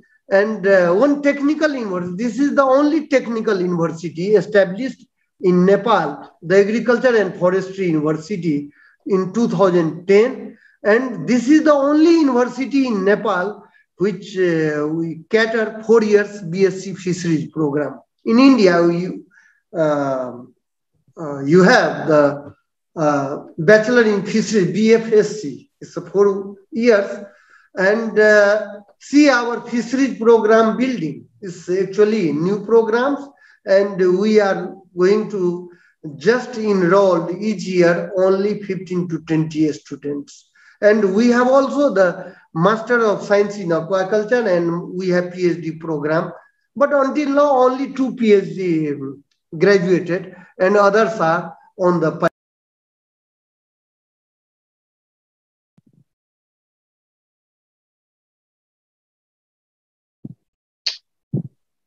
Actually, in the university, just think for the university, we have 4 years BSc Fisheries program. I am already telling. This is the ponds of the university. This one. Then the role of the university. The see, until and unless the works of the university do not bring about any change in the life of whom those works are intended for, they do not have any meaning. If we are not going to make any societal change, then what is the meaning of university? Nothing. And our university this is the only university which cater technical. So this is a technical university. We have forestry also, we have veterinary science also, and we have agriculture and the fisheries also. So what is the role played by our university for the societal change? See, the actually development domains, knowledge, attitudes, skills, and agency, policy, and applications. So just think here. See, these are the developmental, is the domains. So how we are going to mix with society to the academician, other institutions, then again, just think the rural farmers. So just think. So benefits for the target stakeholders is a better understanding of what the development has to offer to them. Actually, it's the society one. Then income generation and hence improved livelihood. Just see. And these events ultimately leading to social improvements. It's our role, academicians' role. And for that, we have developed one program, the awareness on nutrition through school pond education. You know, the government schools, we have private education center also under the government schools, you know. So here we have a started program. We support the schools. Actually, just may I continue because my time already 11 to 12, but I started very late, you know. So may I continue or not? This time already gone, 12. Yes. You can continue, sir. If you provide 15 to 20 minutes, then I am going to finish. Yeah, within a 15 minutes, you can, sir. You can. Okay. Yeah. Okay. Oh, you see, your time is very important, and one team already coming to meet me from foreigners. So time is very important. I have given it's 12 just to see the situation. So awareness on nutrition through. So you can manage. You have to develop project. You have GST, DBT, many more things. So very simple way, but we have to take the challenge, you know, because it's our system in school is only 10 plus 2, then only the university from bachelor. So see, it's school children 8, 9, and 10, and we supported in different locations to the and giving training to the school, in each school, 2 school teachers and the students, and students, they know how to farm the fish and how they grow. And also we provide some equipments to measure the dissolved oxygen, then turbidity, then pH. See the principle of one school, and we have given the equipment. Then see the ponds of the schools, and they told me that it's see the language is like India. The alphabet if you see in Nepal, same the most, you know. So see the school students in many schools we have. Within 6 to 8 months, they grow this fish, and students say, oh, this is the way educating. See, our university is our university program. How to go in the society like that? This one, see all cards, and principal happy with this fish. See the principals. Then again, See the schools under this different location. Even I'm just training, giving lecture, but I also give the lecture to the students. But it's a different language, it's a Nepalese language. So like that, see the net and other things, and our the program coordinator just going to train how to handle the equipment, and see the principal. This principal from other schools very happy to see this device Sechi disk to measure plankton turbidity. See, and he told me he's going to make by his own. It's a very simple way. So just he's trying to that it works or not. See the principle trying the plankton turbidity.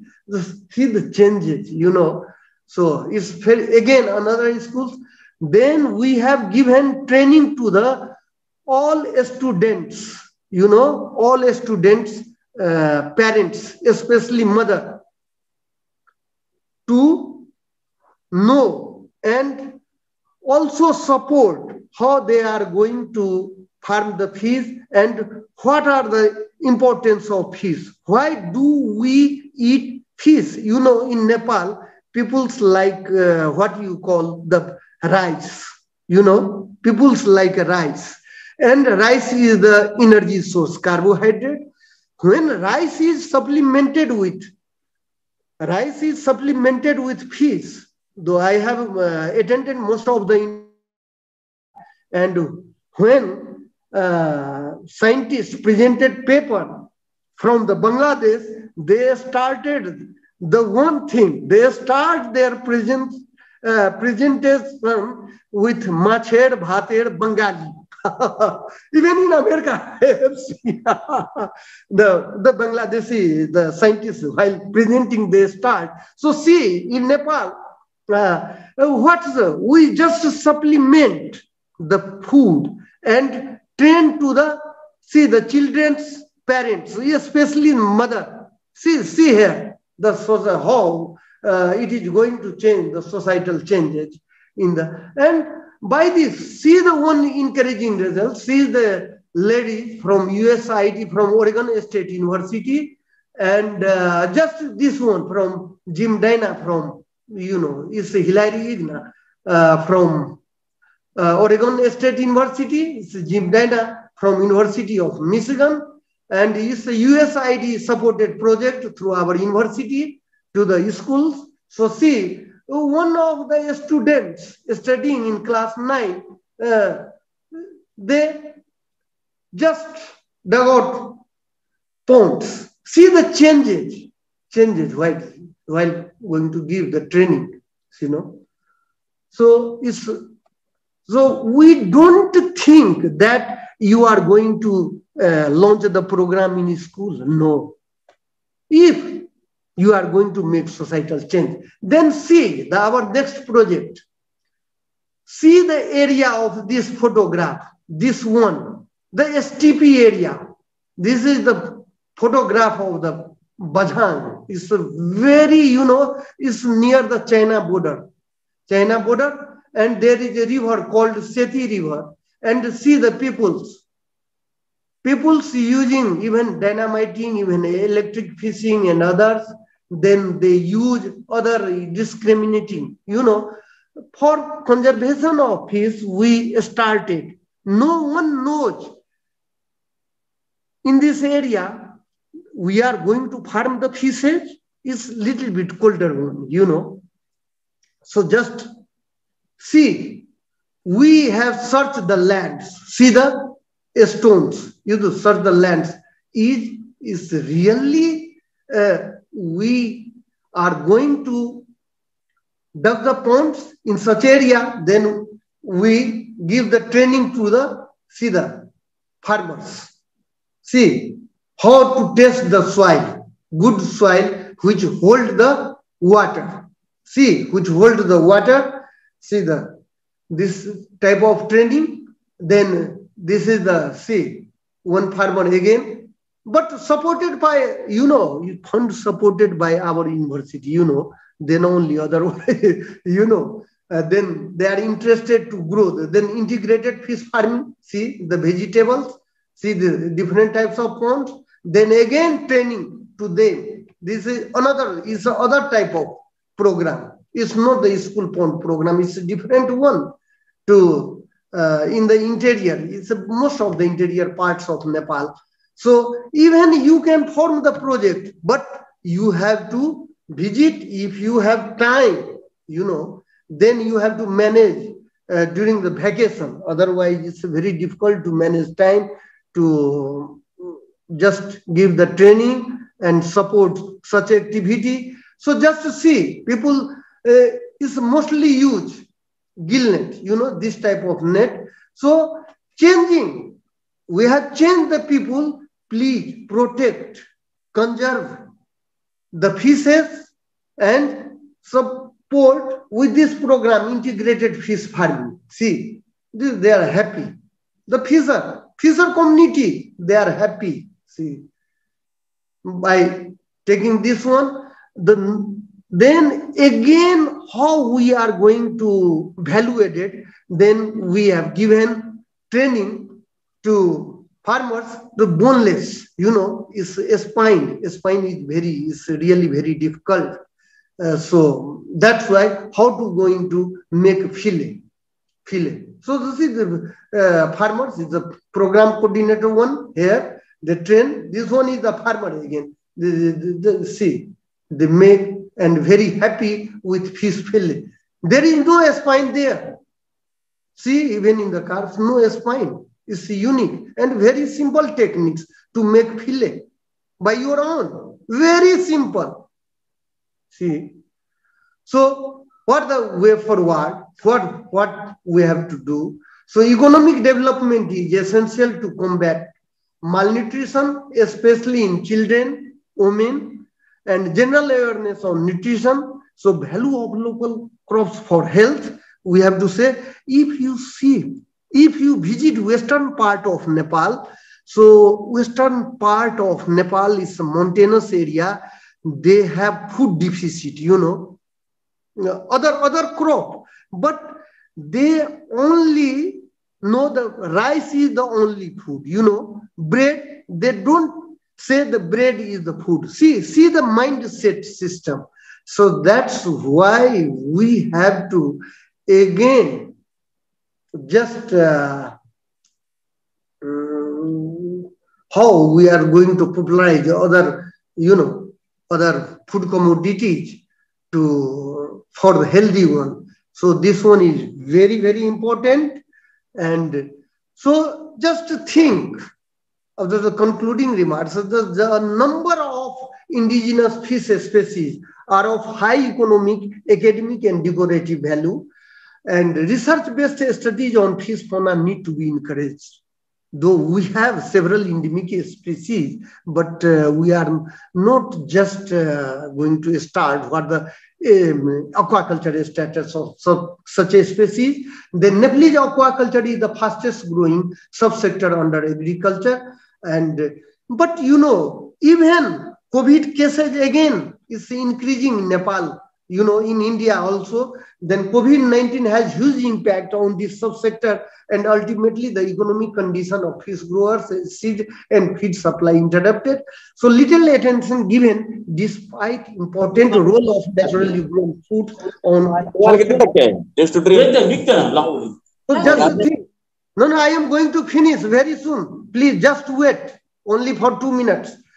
The concept of the economic development in recent years for the comprehensive and sustainable management, natural water resources is gaining popularity in our country, popularity. So one of its fundamental principles is a holistic approach to all sectors of activity, preserving the quality of ecosystem, goods and services in the long term. So fisheries and aquaculture, see side by side, capture one, the fisheries or even culture-based fisheries and aquaculture are a crucial sector recently, both in terms of employment and contribution to national economies and food security, we have to promote the sector wisely for sustainable development. If we are going to make any societal change, then really you are great academician if you think like that. I think so. So thanks everyone, and I am really grateful to really is Tanveer, Dr. Tanveer Pathan, for providing me an opportunity to say something what is going on in the academia, especially in our university for societal and rural development. Thanks everyone for your endurance. Thanks. If any query, I welcome you for your questions. Yes. 2-3 short questions, because I have to meet the foreign delegates. You know, I have given time 12. Okay. Thank you, Professor Jha, sir, for your wonderful lecture. I would like to, if any questions, please ask. Audience, if any questions related to this, please ask. If any question, they will put in the chat box. Atul, you just continue with program.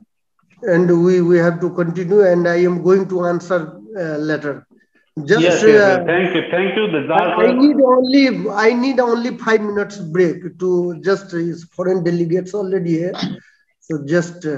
Yes. You can take a break, sir. Thank you. Any questions? Any short question? Any queries? No. Okay. Any queries? No. I am telling you how we are going to change ourselves. You know, it's a challenging job for the university professors. It's really very challenging. Really very. Okay. Thanks everyone. Thank you, sir. Okay. I welcome the today's session chairperson, Dr. Vasant Satputhy sir, Principal, late Ramesh Varputkar, Arts, Commerce and Science College, Sonpet, to give the session remark. Okay. Thank you, Atul. Am I audible? Yes, sir. Yes, sir. Yeah. Being one of the chief organizing secretary of this joint venture, I welcome all the resource persons for accepting our invitation and helping us to make this event as a international one. We have 2 resource persons from abroad and more than 10 participants from abroad, which contributes to make this conference as international one.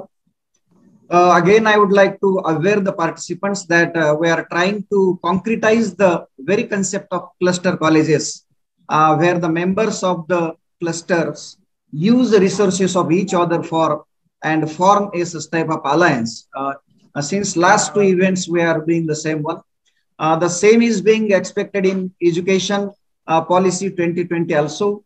Atul, I would like to say you that in recent past, we undertook one international conference in collaboration with Nilanga College, where Honorable Vice Chancellor Dr. Uddhav Bhosle, sir, praised such joint venture in academic activities. And therefore, I again congratulate all the coordinators and my colleague principals, those who are involved in this activity to organize such venture.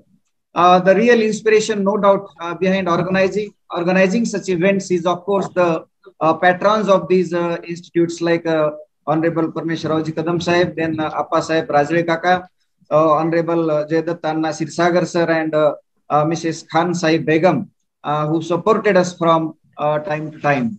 Of course, coming back to the session remarks, okay, let me tell you frankly that I am not the expertise in this field to pass any comments on the session. But as a session chair, I must say that the talk and the presentation given by Mr. Dilip Kumar Jha, certainly it has been very enlightening one, and in a very lucid and a simple way, he tried to convince the participants. Of course, for some time we were not in India, but we were in Nepal, where he took all of us, where the land-linked country Nepal is just concerned. he referred certain names of the rivers, the major river system that is of the in Nepal, that is the Ghagra. Then we have the participants are being introduced with the Nepal aquaculture. We understand that near about 225 species are there of the fishes. Certain pond aquaculture again is rapidly growing there itself. Dr. Dilip Kumar Jha also referred to one type of fish, that is Rahu, which is being very tasty and being used in the wedding ceremony, etc. in Nepal. Again, some challenges also are there before the aquaculture in Nepal. He also referred to that only one university is there in Nepal that caters the 4-year fishery program, etc. is just concerned, and certain examples of various schools where aquaculture is being introduced. Such and many other things are being introduced by this man. He is in hurry. He has to meet certain foreign persons who are waiting for him. Thank you, Atul, for providing me an opportunity to chair this session. Thank you. Yes, sir. Thank you very much, sir, for your kind support. Yeah, Thank you, Professor Dilip Jha, for such a nice lecture on aquaculture for rural development in Nepal. And also, I am thankful to session chairperson, Dr. Vasant Satpute sir, to chair this session and give the session remark. Thank you very much. Thanks, sir. Thank you. Yes, sir. I forward to next plenary session, that is the plenary session second. And in this session, firstly, I request Dr. Vishwas Khandare sir, Principal Kalika Devi Arts, Commerce and Science College, to chair the session. Principal Vishwas Khandare sir. In this, yes sir, with the permission of the chair, in this session, we have the great academician, Dr. Binay Kumar Chakrabarti from Bangladesh. We talk on the role of aquaculture for rural development in the Bangladesh. I introduce Professor Binay Kumar Chakrabarti sir. Dr. Binay Kumar Chakrabarti sir. Okay, sir. Yeah, Binay Kumar Chakrabarti sir, a fishery scientist and consultants, has played an important key role as a researcher and extension worker in the field of aquaculture and fisheries management in the Bangladesh, especially in aquaculture field of mud eel and the mud crab, shrimp and the sea bass, livelihood, climate resilient, sustainable management and conservation of wetland resources and biodiversity wetland. He has discovered and developed the technologies of a mud crab, juvenile. He has discovered control natural breeding of eel, nursery and culture management of eel. He firstly successfully established the mid-level fisheries manpower fisheries diploma institution in Chandpur, Bangladesh, and introduced a course curriculum in the Bangladesh Technical Education Board under the project Fishery Diploma Course Implementation Project. He has a vast knowledge of project design,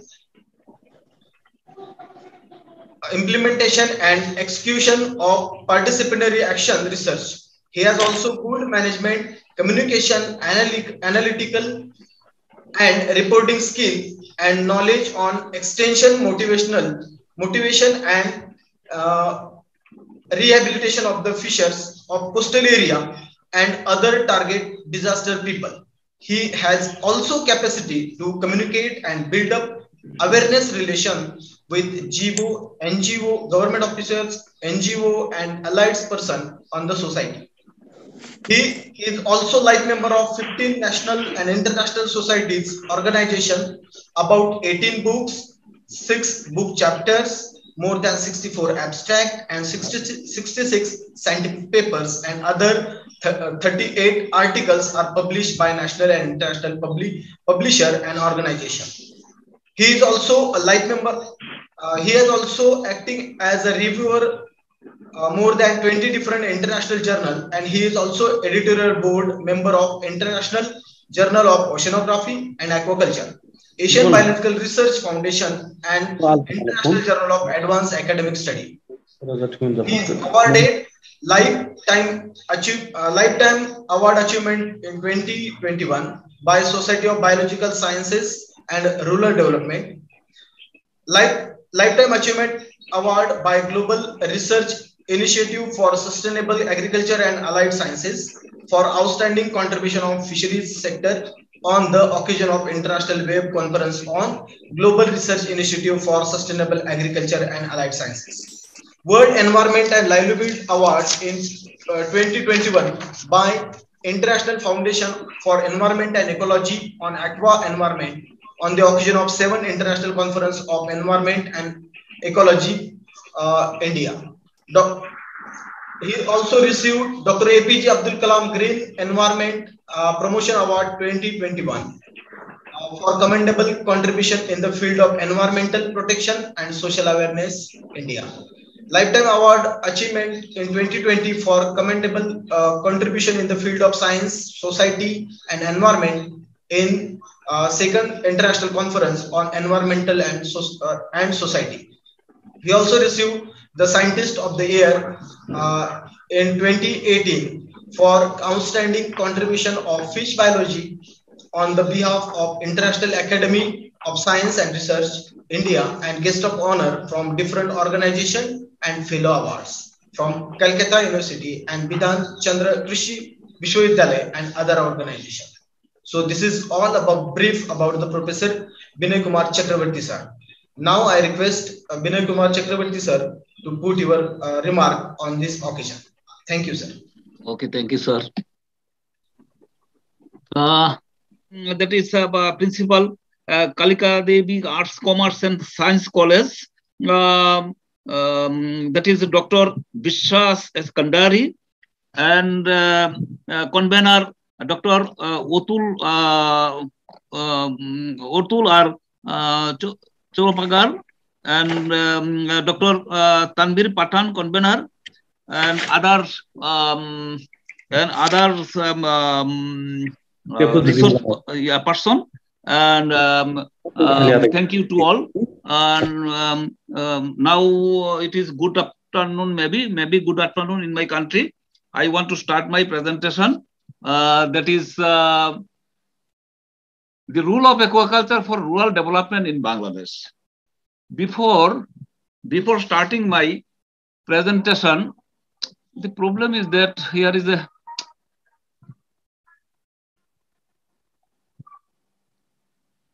okay. Here I want to say this is Bangladesh. I am from speaking this area. If you see my cursor, actually, before starting my presentation, I want to give an idea about the country geographical scenario of Bangladesh.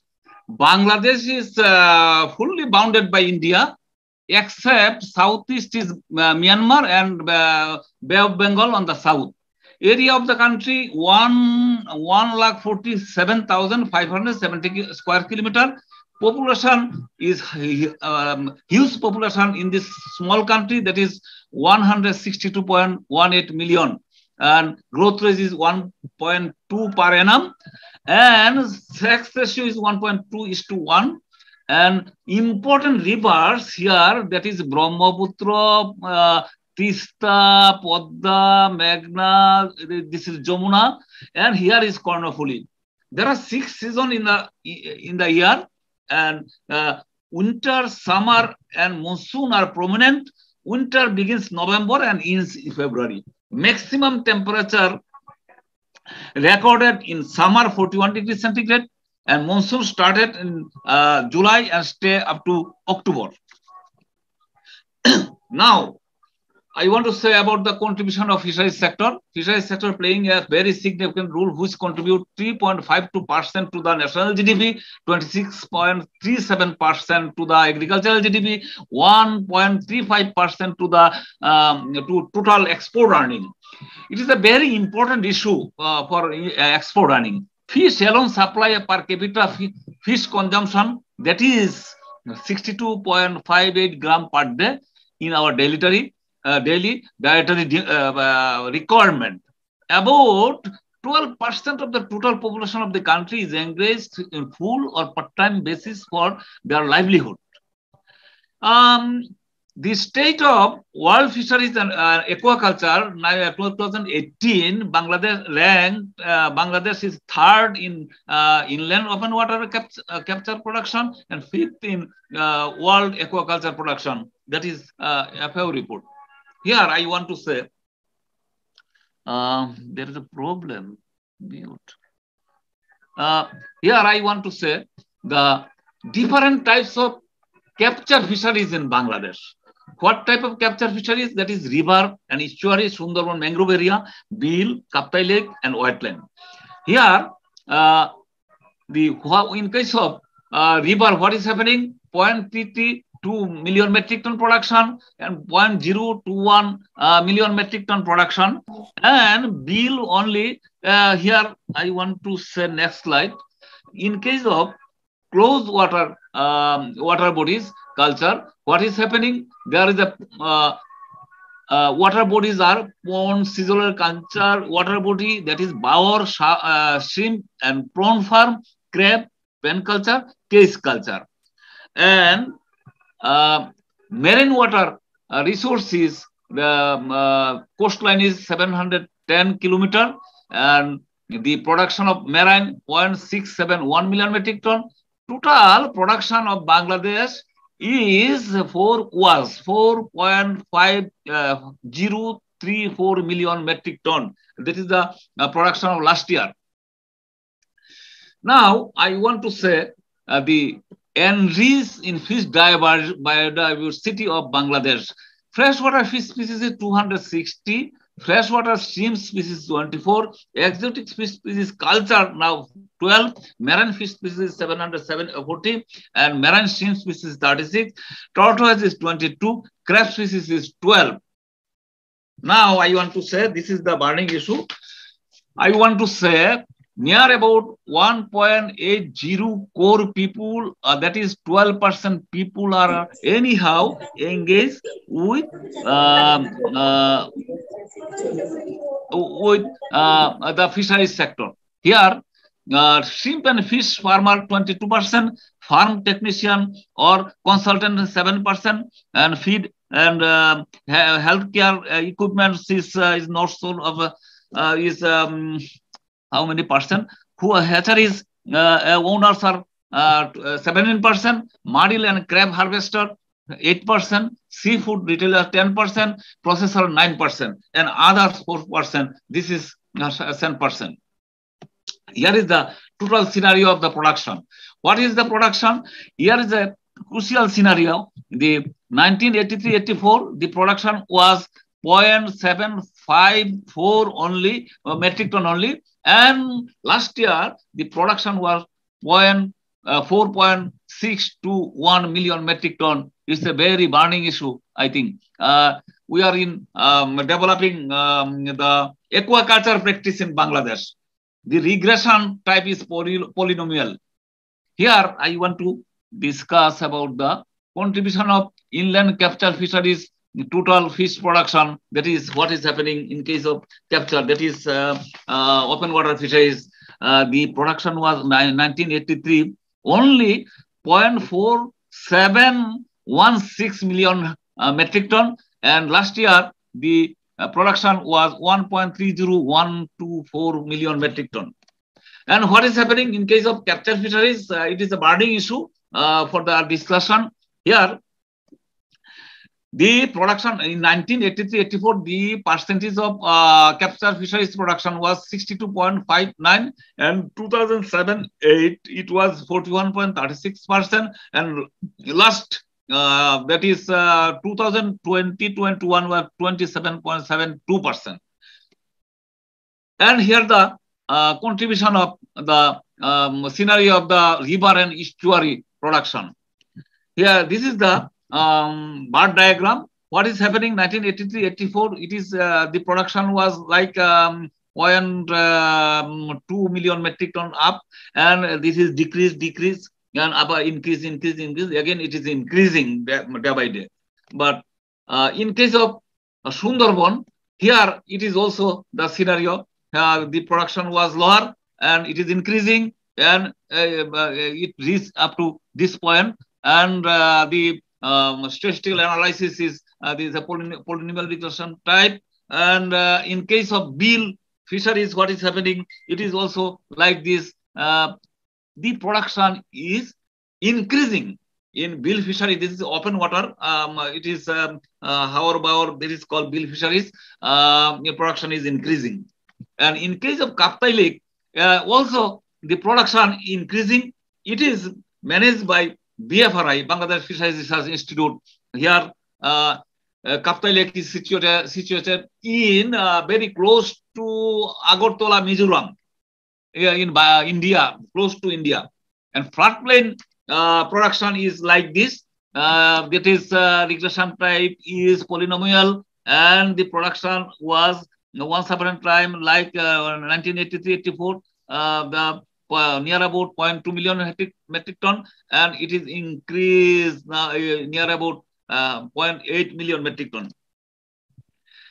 In case of inland culture total fisheries, what is happening? It is included. I told you that it is included pond and that is our other seasonal water body like this. What is happening? The production was 1983-84. The production was 0.11703 million metric ton, and it is increased. The marvelous increase, that is 2.63875 million metric ton. This is the scenario. A positive contribution of inland culture fisheries production. What is happening in that case? In that case, 1983-84, the culture production was only 15.53 million metric ton. In 2007-8, the production was 39.23 million metric ton. And sorry, last year, the production was 57.43 million metric ton. It is a marvelous increasing in pond, not only pond, that is closed water bodies production is increasing directly. What is happening in,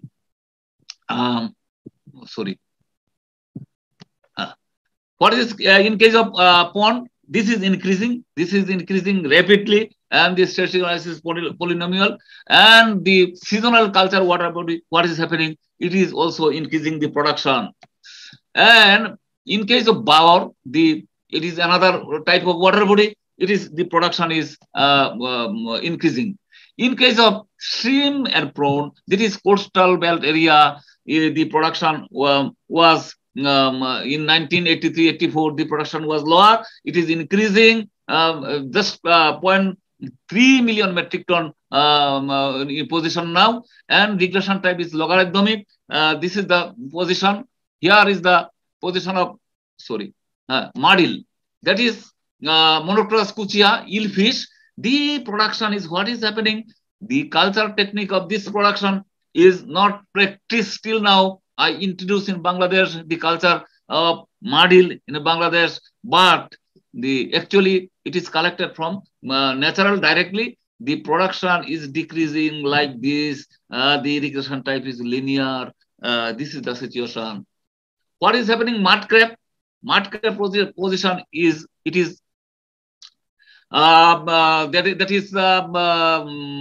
increasing, decreasing, decreasing and increasing. This is the position.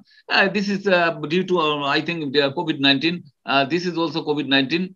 And in case of pen culture, what is happening? In case of pen culture, this is the position. Increasing, decreasing. This is the position in case of pen culture. Case culture, it is populated and increasing the production system of Bangladesh. Now, I want to discuss an important species, that is Pangasius species, Hypoptermus mollectis. This is called by Dr. Professor Dilip Jha. These Pangasius species introduced in Nepal, and they are suffering from mass production of Pangas. But in our country, we are producing 80 to 70 metric ton per hectare It's a very remarkable. And exotic species, as an exotic species of as a pangas, is contributed to 23.24% of total production. It's a very remarkable. In case of tilapia, what is happening? It is also contribution is 16.64% of total production. This is the scenario of the production. This is due to last year corona virus, that is COVID-19. In case of pangas, it is happening so. Now another question is coming. What is happening in case of these two species? The food ingredients, the food value is increasing day by day. The cost value is increasing, but marketing is poor. Decreasing the marketing rate of these two species. Here is I want to discuss about the contribution marine total fish production. What is happening in 1983-84? The production was 0.16488 million metric ton, and last year the production was 0.68124 million metric ton. What is happening in case of marine fish? It is also decreasing. Decreasing. This is the bar diagram. This is trend. Last year it is come 14.09%, and 1983-84 it was 21.88 million metric ton. And now industrial trolling. In case of this is the capture fisheries, that is cast races. This is not product. This what is happening? There is a carp.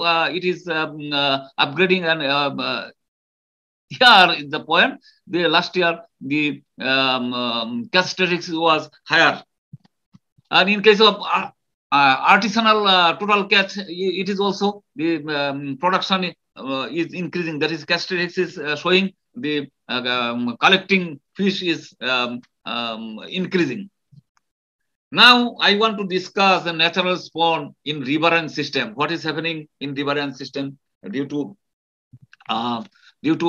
ecological change and climate change, and there are so many reasons of man-made. The natural spawn of different river is here is this is the scenario of the natural spawn. It is upgrading, decreasing like this.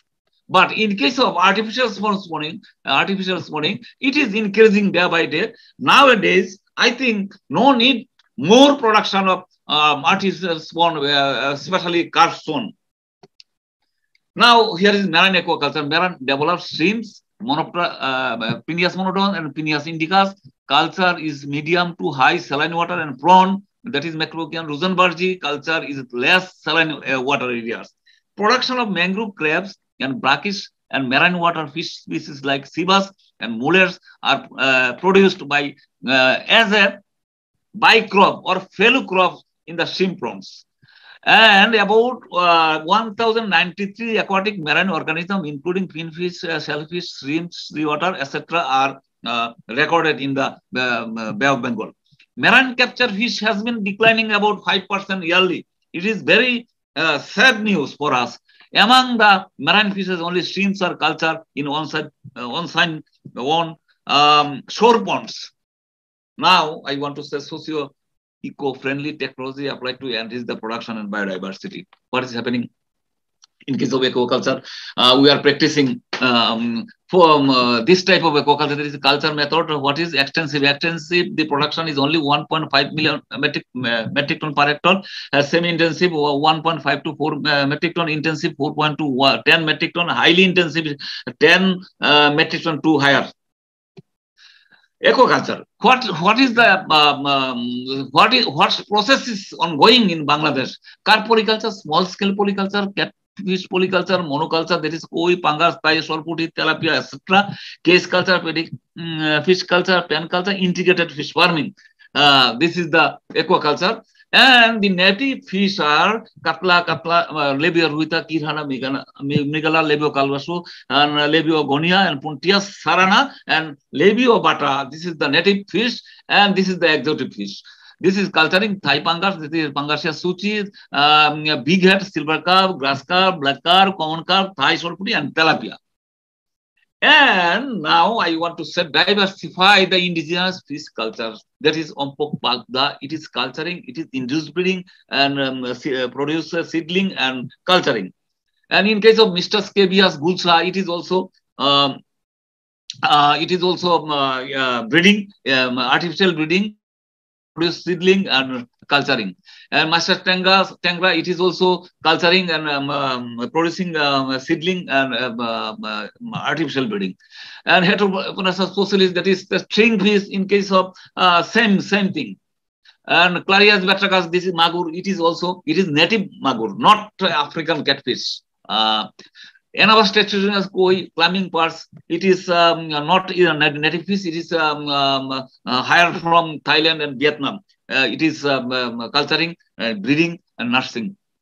Chana statiotus, it is the Vietnamese shoal, that is striped snake head fish.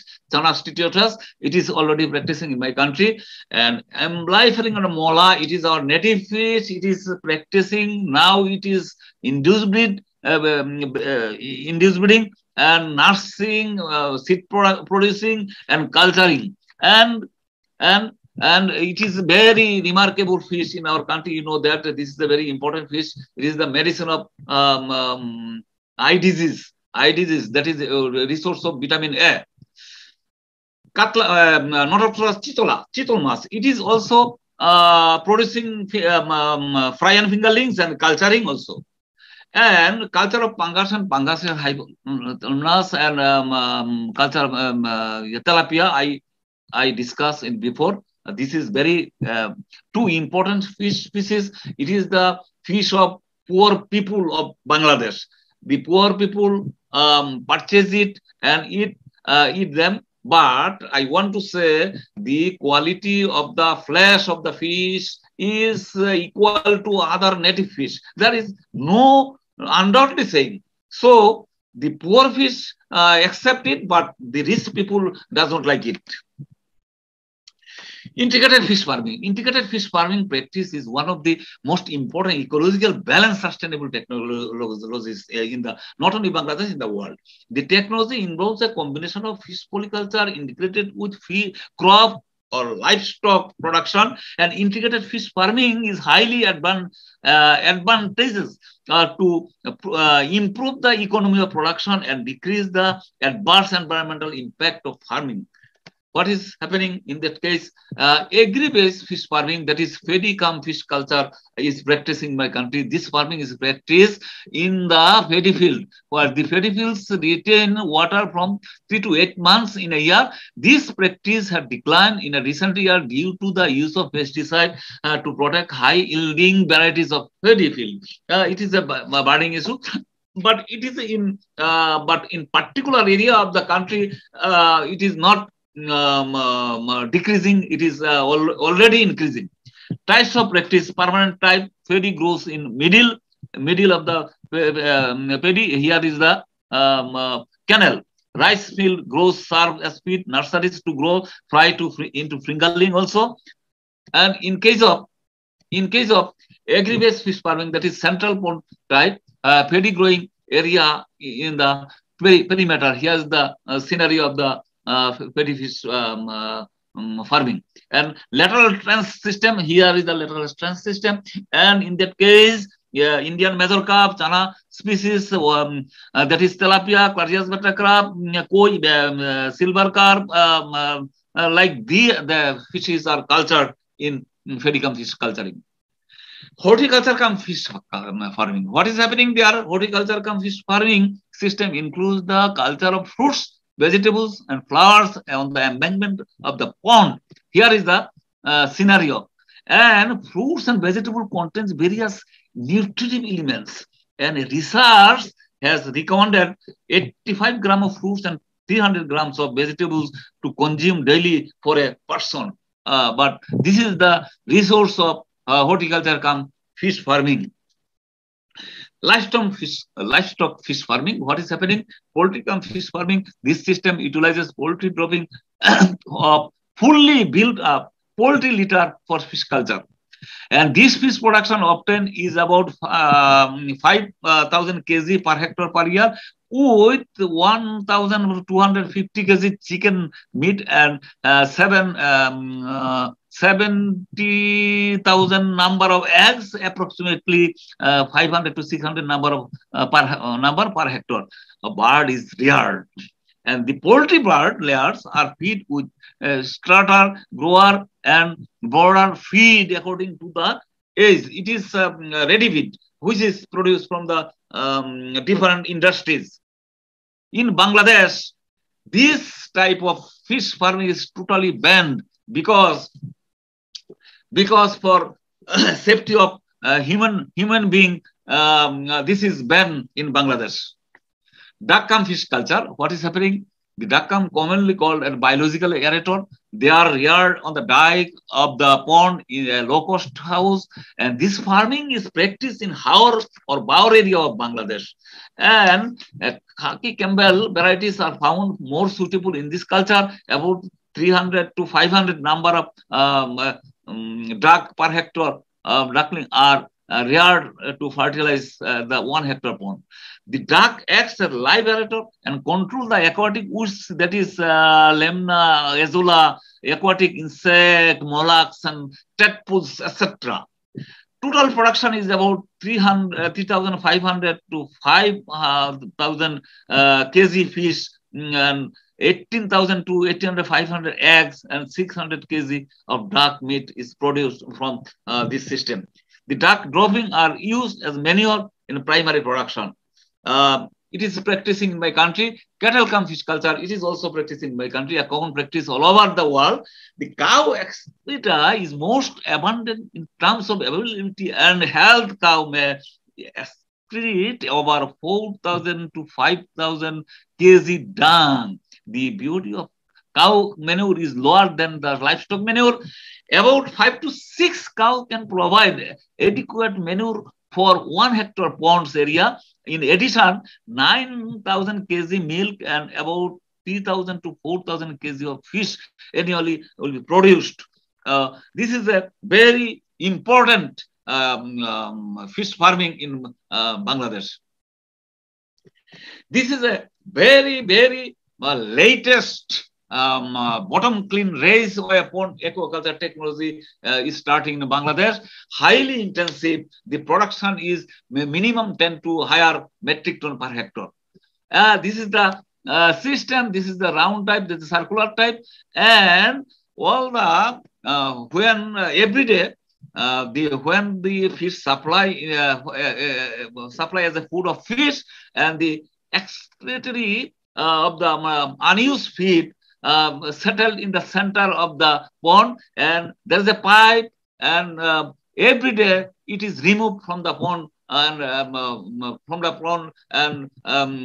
placed to another pond. Another pond technology is very another technology here. Without feed, the fish culture is practiced. There is a two opportunity here. Biofloc fish farming. Biofloc fish farming is an eco-friendly technique that has served well to provide a solution to many challenges faced in terms of food resource, land, water, and environment. Biofloc aquaculture system is an advanced technique for fish farming system where waste materials derived from unused feed, facility mass, other are converted into microbial protein as food for cultured stocks. But the problem is that what is happening in that case? In that case, the biofloc is starting in Bangladesh just like a hemillionaire Bashola, but it is not sustained still now because there are so many difficulties in the system. Now, I want to say technology apply in production of Hilsa fisheries, that is Tenelusa Hilsa conservation and management. National fish, Hilsa contribute about 12.15% of total production. Hilsa sector contribute on livelihood and coastal fishers. Here, I want to say, a huge number of fishers are involved in Hilsa fisheries in the Magna, Podda, the Rupsha, different ponds, lives in different different villages beside the river. So it's a very important. Hilsa production increased from 2.792 to 5.5 lakh metric ton between 2007 to 8 to last year. Growth rate is 4.19, and Hilsa been declared as a geographical indicator of Bangladesh, and activities implemented for production. What is the activities? Conservation of brood Hilsa in peak spawning period. What is the most spawning period? It is September to October. Hilsa breed every month in a year, but the peak season is September to October, and ban period of spawning 4 days before full moon plus 1 day full moon, 71 days after full moon. That is the month of September to October. Banning illegal catching of jatka and provide food food support to the fishermen, to the river bank of the riverside area. Hello. Here is the scenario of the production of Hilsa. It is increasing 2006-7 to last year. There is a increasing tendency and remarkable production was found in Hilsa fishery. In that case, here there is a Bay of Bengal. Bay of Bengal too. This is the river. This is the Magna. This is the another rivers here. There are 6th century zone is divided here. This is green color. This is green color. This is reddish color. That is blue color. Like this, there are 6 centuries here, and the management is divided into 6 centuries. And 8 months long ban of catching Hilsa and Jatka and other fishing are prohibited in this zone between March to April. About 40 kilometer stretch of the Andarmanik nursery ground, that is this area, Andarmanik nursery ground. Nursery ground is in Potuakali, Kolapara. Fishing banned between November to January. And Bangladesh observes Jatka conservation week across the country, aiming to mobilize the people to conserve the Hilsa fry and other activities. During this time, 46,778.08 metric ton rice is distributed to how many Jatka fishermen? 3,01,288 Jatka fishermen in 20 districts. They will be close to Bay of Bengal. And in last year, 56,224 to 88 metric ton distributed to auto fishermen in 20 districts. Districts. That is the last year. This is 1920. In the same time, input of alternative income generative distributed to 32,509 fishers families. Hilsa production doubled over the 12 years, but technologies are by taking the government's efforts, including ban and catching boatfish and Jatka. Implementation of Jatka conservation program, management of sanctuary, and implementation of Hilsa spawning protection. This is the Hilsa matter. And floodplain management. It is also a good management, stocking of fingerling, including endangered species. Natural recruitment of carp and other native fishes are declining due to loss of habitat. By we know, it is all this factor is known to us. That is filtration of the river, pollution, over exploitation of fish, collection of fry from the natural resource, introduction of exotic species without proper research, indiscriminate use of pesticide for crop and production. This is the main issue, to destroy the natural production of floodplain. To improve the productivity from open water, initiated regular program of releasing fingerlings. Every year in my country, this type of water body, we release the fingerlings. And in 48,994 metric ton fish fingerling were released. and extra 0.456 metric ton per hectare was produced in this floodplain. And here is the floodplain measure to establishment of Bill Nursery. It is another technology. Area of Bill Nursery were 14,770 hectare, and number of producing fingerling 120.30 million metric million, not metric ton. Total fish production of the Bill nurseries was the production is 1.102 metric ton per hectare. This is the before 2 years ago. As a result, extra fish production was increased, and endangered fish species is reappeared in this area. Establishment of fish sanctuary. It is established sanctuary to for shelter the different type of species, and this is the one kind of fish habitat rehabilitation. What is happening? Restore the fish habitat. The government has taken various type of initiatives. Last 6 years, 2,100 hectare water area are excavated or excavated through 10 development project and produced 3,000 metric ton additional fish per year by implementing this kind of activities. Here, natural breeding ground conservation. And Department of Fisheries has taken conserve the natural breeding ground of major crabs in the river Haur and Baul. Halda River is only Indian major crab natural breeding ground in the country. Declared 40 kilometers of Halda River as a sanctuary, and catching of fish is prohibited throughout the year. 6 hatcheries established in the near the bank of the Halda River and collecting eggs and husks in the hatcheries and supply throughout the country. During last 5 years, 642 kg hatchling produced from the collecting egg, and this is distributed to the different parts of the country. This is the scenario of the Halda River. Here is this is the up down, this is decreasing, increasing, decreasing. What is happening? If the ecological factor is not support the river of Halda and the brute fish, which is very important issue, is not available in the river, then how will find the production of spawn, natural spawn in the river? So we have to ensure these factors in the river. Expansion of pen farming in potential water bodies. It is the this is called pen. It is a one type of enclosure of fish culture. The bottom of the enclosure is formed river, bill, and any other water body bottom. Pens are constructed nylon or polythene mesh, nets, traditional bamboo. Here is this is the net, and traditional fish production has been increased 0.11 lakh metric ton to 0.124 metric ton last 1 year ago.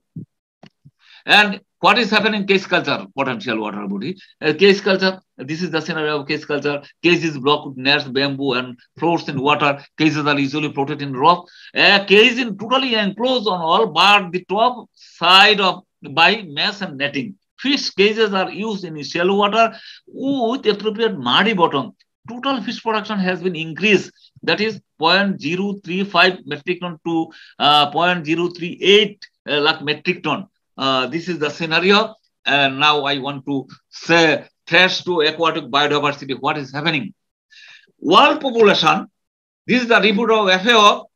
6.9 billion. The population, world population will be increased 6.9 billion to 9 billion, and global cereal demand will be grow from 2.1 to 3 billion metric ton, billion ton in 2000 within 2050. So rise in the population of the country and a great challenge to meet up dietary demand of the general mass people. Disappear the species by anthropogenic activities at an alarming rate. Between 1975 and 2015 occur 1.11% species extinction per decade, and aquatic species are at a higher risk of extinction than mammals or birds. And freshwater and marine ecosystem face similar threats in Bangladesh, or not only Bangladesh, all over the country, world. Here,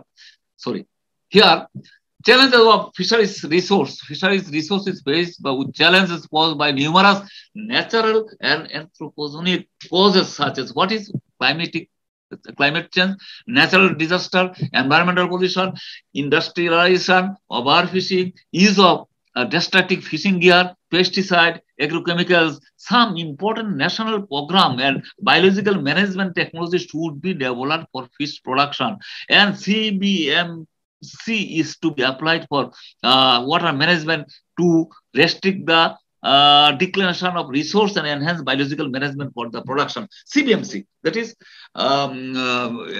a cooperative management policy.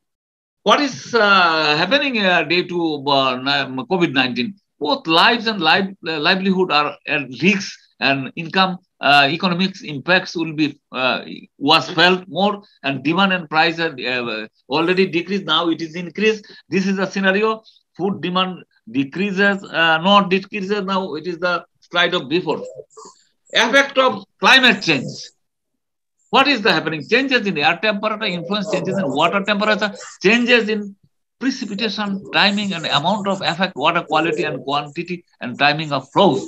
Thermal expansion, polar melting causes sea level rise, increasing atmospheric carbon dioxide, decrease pH and sea level rise. Cyclone intensity and frequency, flood intensity and frequency, erratic rainfall and drought, riverbank erosion, deeper penetration of saline water, and health and food security. Affect the climate change, change the air temperature, influences changes the water changes, and here thermal expansion and polar melting causes sea level rise. I already double slide. Aquatic ecosystem impact, decreasing oxygen concentration and release from sediment, increasing thermal stability, altered mixing pattern in lakes, species moving up in altitude and latitude, changing what is changing? Changing species composition, changing seasonality, productivity of plankton, and changing food web interaction. Increase dissolve organic carbons and altered biochemical cycle, and changes probably increase. Change net primary productivity. This is the scenario. Another issue is for aquaculture, that is alien species control. Exotic and alien species, negative impact on environment and economy and human health, increase predation and competition, disease, habitat destruction, genetic stock alternation, and even extinction. Species include plants, fishes, algae, mollusks, crustacean, bacteria, and viruses. More than 19 species introduced in aquaculture sector in Bangladesh, banning for piranha and African magur to stop illegal production in hatchery. The rules and regulation is already applied. Now I want to say what is happening here. This kind of species, that is the species African magur. It is from Thailand. Now this species is found our native river. It is a very, very burning issue for fisheries in river, fisheries system in river, because it is a this fish is very serious for our native fish, that is compete always with other fish. Here, the scenario of the year annual export of fish and fish product. This is the burning issue. We are producing fish. That is the formation of frozen shrimp prawn, live fish, frozen fish, chill fish, dry fish, salted and dehydrated fish, crab, and shrimp and fish maw, and like this. And what is happening? Why I discuss it? The 12% of total manpower is engaged. All these are frozen shrimp, live fish processing, frozen fish processing, chilled fish processing, dry fish processing, and we are incoming for an exchange. Now, social aspect assessment. What is the social aspect? The standard of living, just the land right.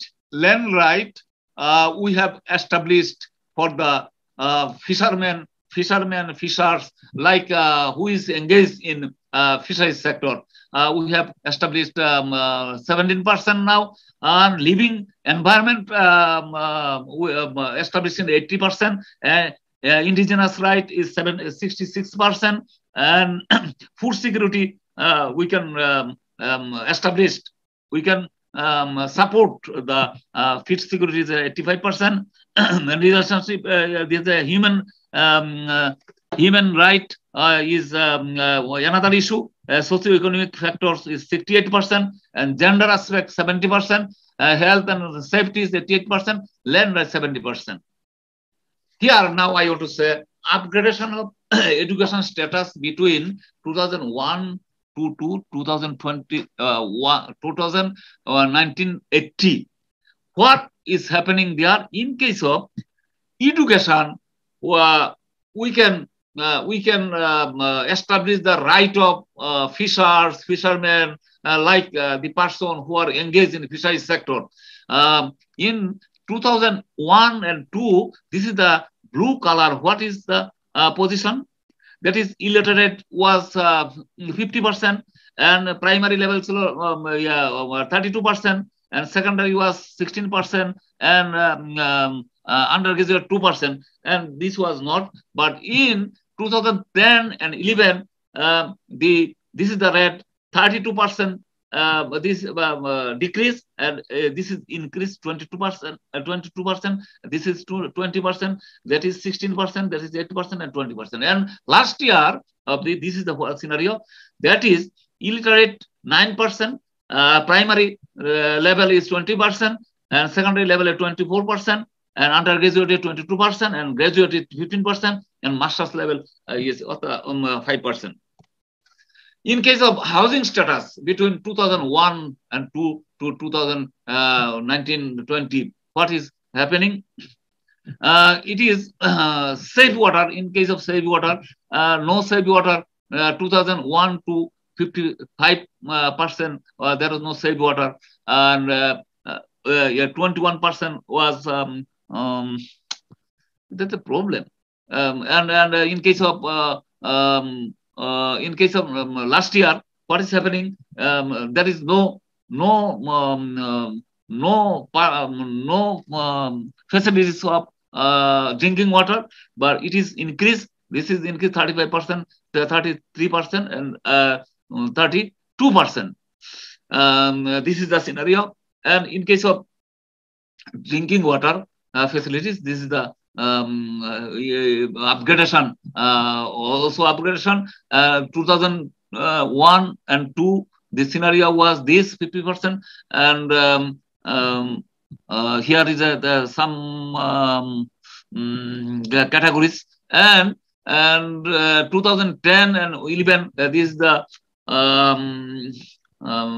reddish color, and this is the scenario of the this scenario, and last year's scenario is blue color. This is the 42%. They established the right 42% of drinking water.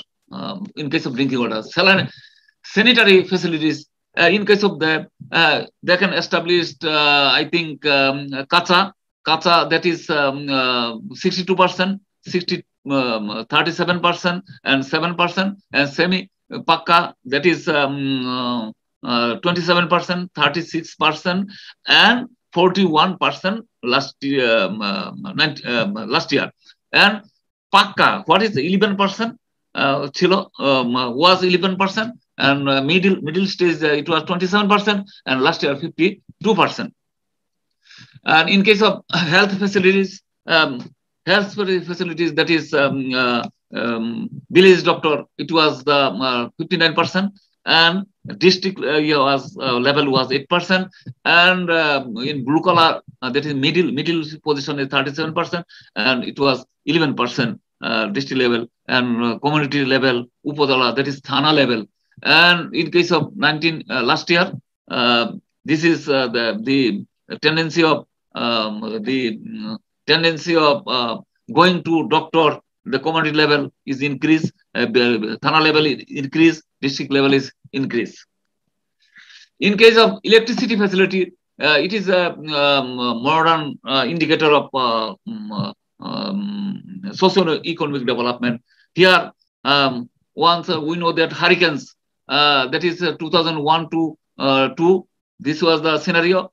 Candle like this, solar panel like this, electricity like this, and mid-level is for this. This is the scenario. This is the scenario. And final last year, in case of hurricane, it was now decreased, and candle already it is also decreasing, and solar panel is increasing, and electricity is 60% covering.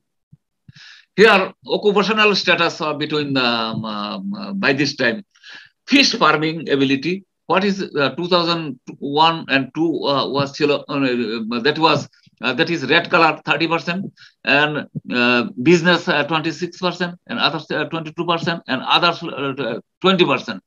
And last year the position was the fish farming, the ability is increased 48%, and business to 23%. It is going to decrease. They are interested to establish fish farming, and also another year, and others it is decreasing. This is the same. Now I want to say, fish has a trip for sound health. What is it? Omega-3 fatty acid prevents or reduce coronary heart disease, and fatty acid minimize corona plaque or lower triglyceride level for blood pressure. Fish is great sources of protein, which maintains healthy muscles, organs, and blood vessels. Protein supports cell division, hair growth, and hormone signaling.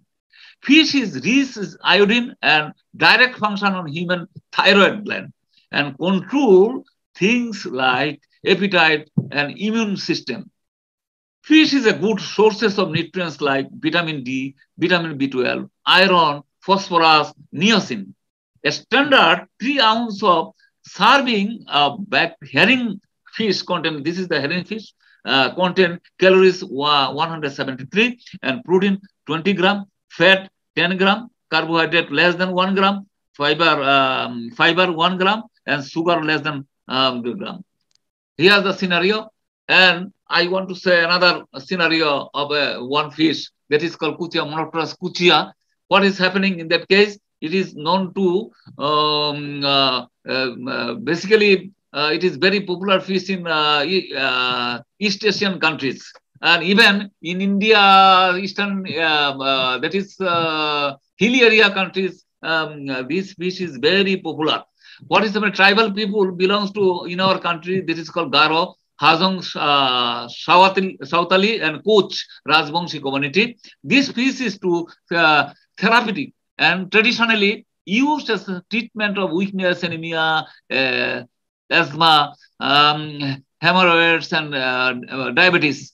Direct consumption of fresh blood cure weakness, anemia, and asthma, and from cooking the flesh alone cure anemia, piles, and diabetes.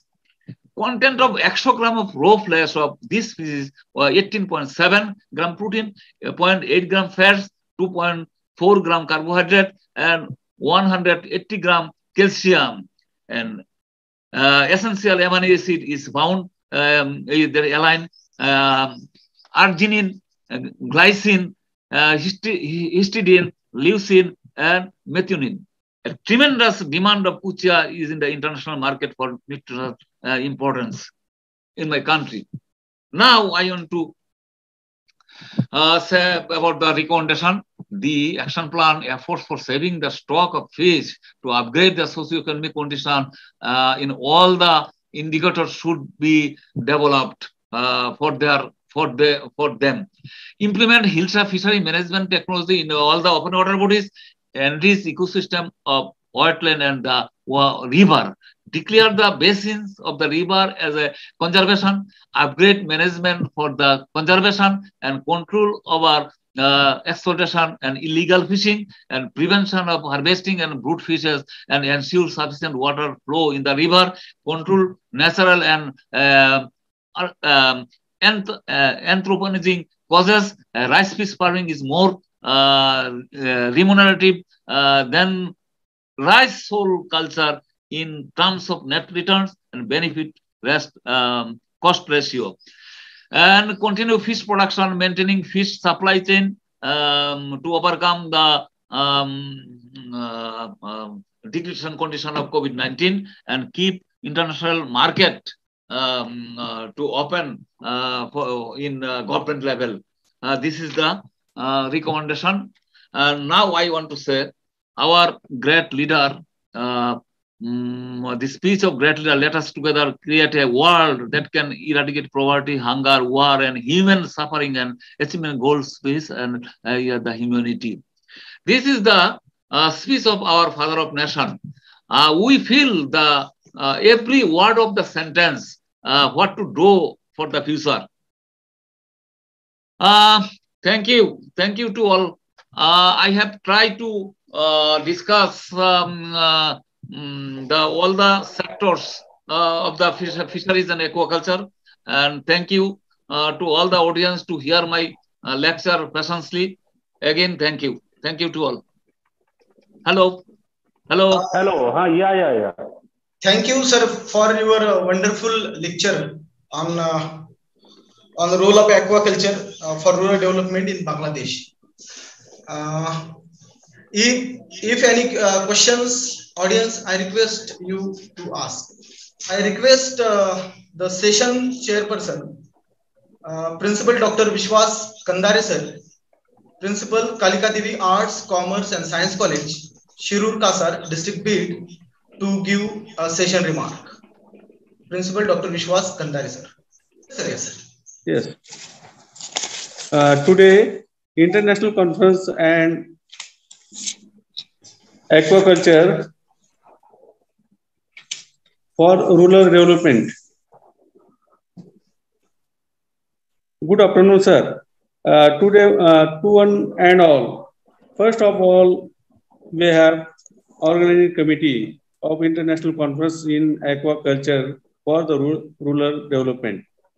Organized under between Department of Zoology, Adarsh Shikshan Samstha, Kalika Devi Arts and Commerce Science, Shirur Kasar District, Bid, affiliated Dr. Babasaheb Ambedkar Marathwada University, Maharashtra, and Department of Zoology of the late Arts, Commerce, Science College, Sonpet, District affiliated SRC University. Department of Zoology, Dada Patil, Radade Arts, Science and Commerce College, and Pathari District, Ahmednagar, affiliated. Savitribai Phule, Pune University, Pune. Very nice resource persons must be in Azadi Ka Amrit Mahotsav इस दिन से शुरू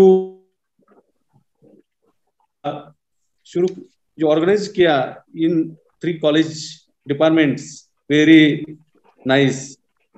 must be मिलिया college and science management college Beed, affiliated Dr. Babasaheb Ambedkar Marathwada University. We would like to welcome all delegates, participants for the international events. Dear my friends and delegates, hunger and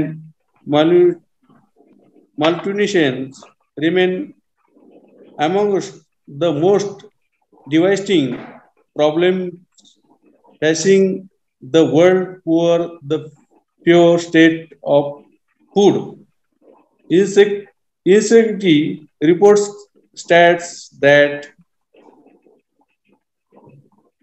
developing nations are not getting enough food to lead normal, earthly and active lives food demand, and in particular the demand for fish has continued to rise, and it is the forecast that expanding population and changing eating habits will make doubling of food output imperative the next 30 years.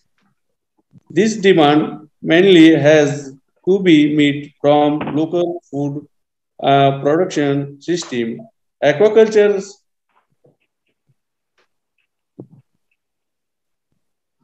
people, both in sector itself as well as support service, it also generates income and the price for must be commodity duties fall. Fish price are the expected to rise, reflecting the imbalance between demand of the supply. With this, I would like to extend my sense of the gratitude this to guide the guest. Please allow me to express my since appearance too.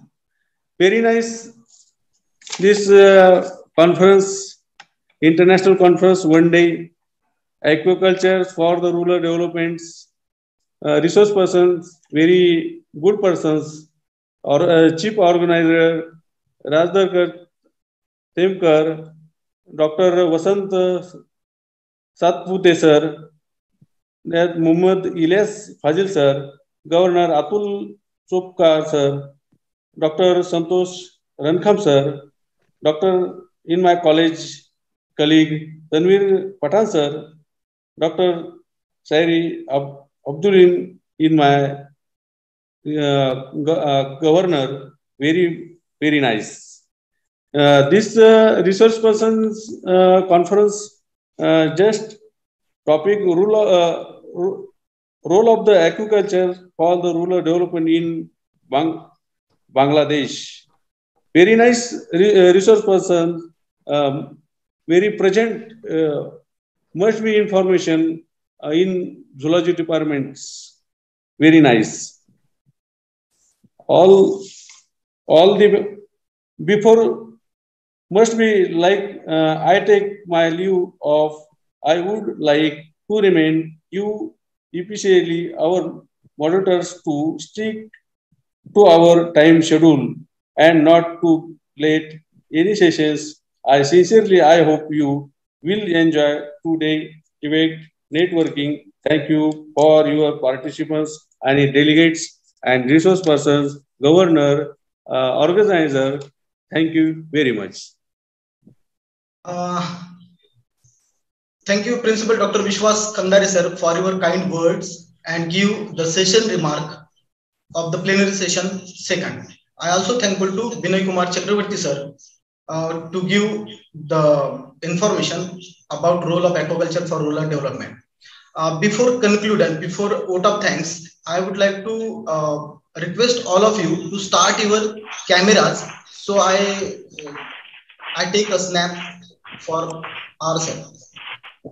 To start, everyone to start the cameras.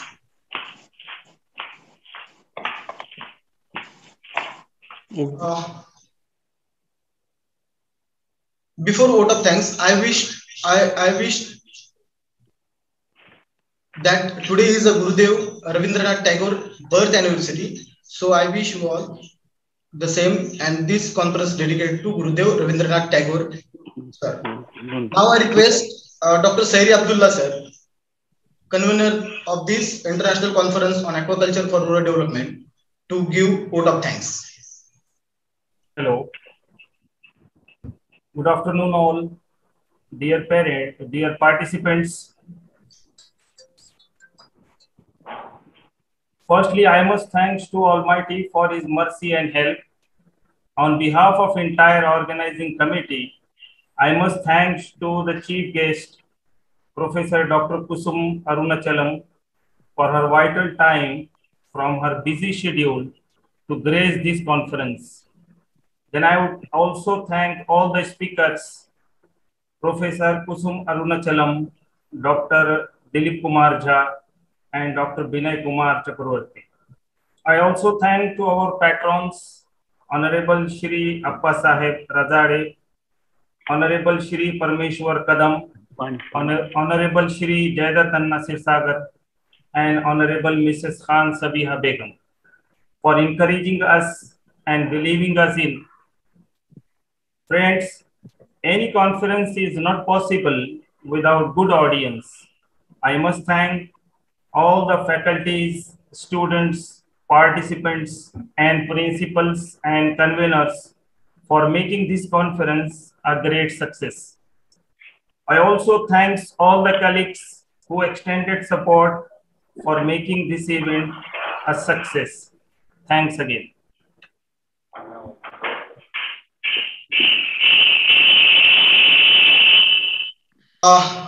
Thank you, Dr. Sairi Abdullah sir, for your kind words. So, with the permission of the chair,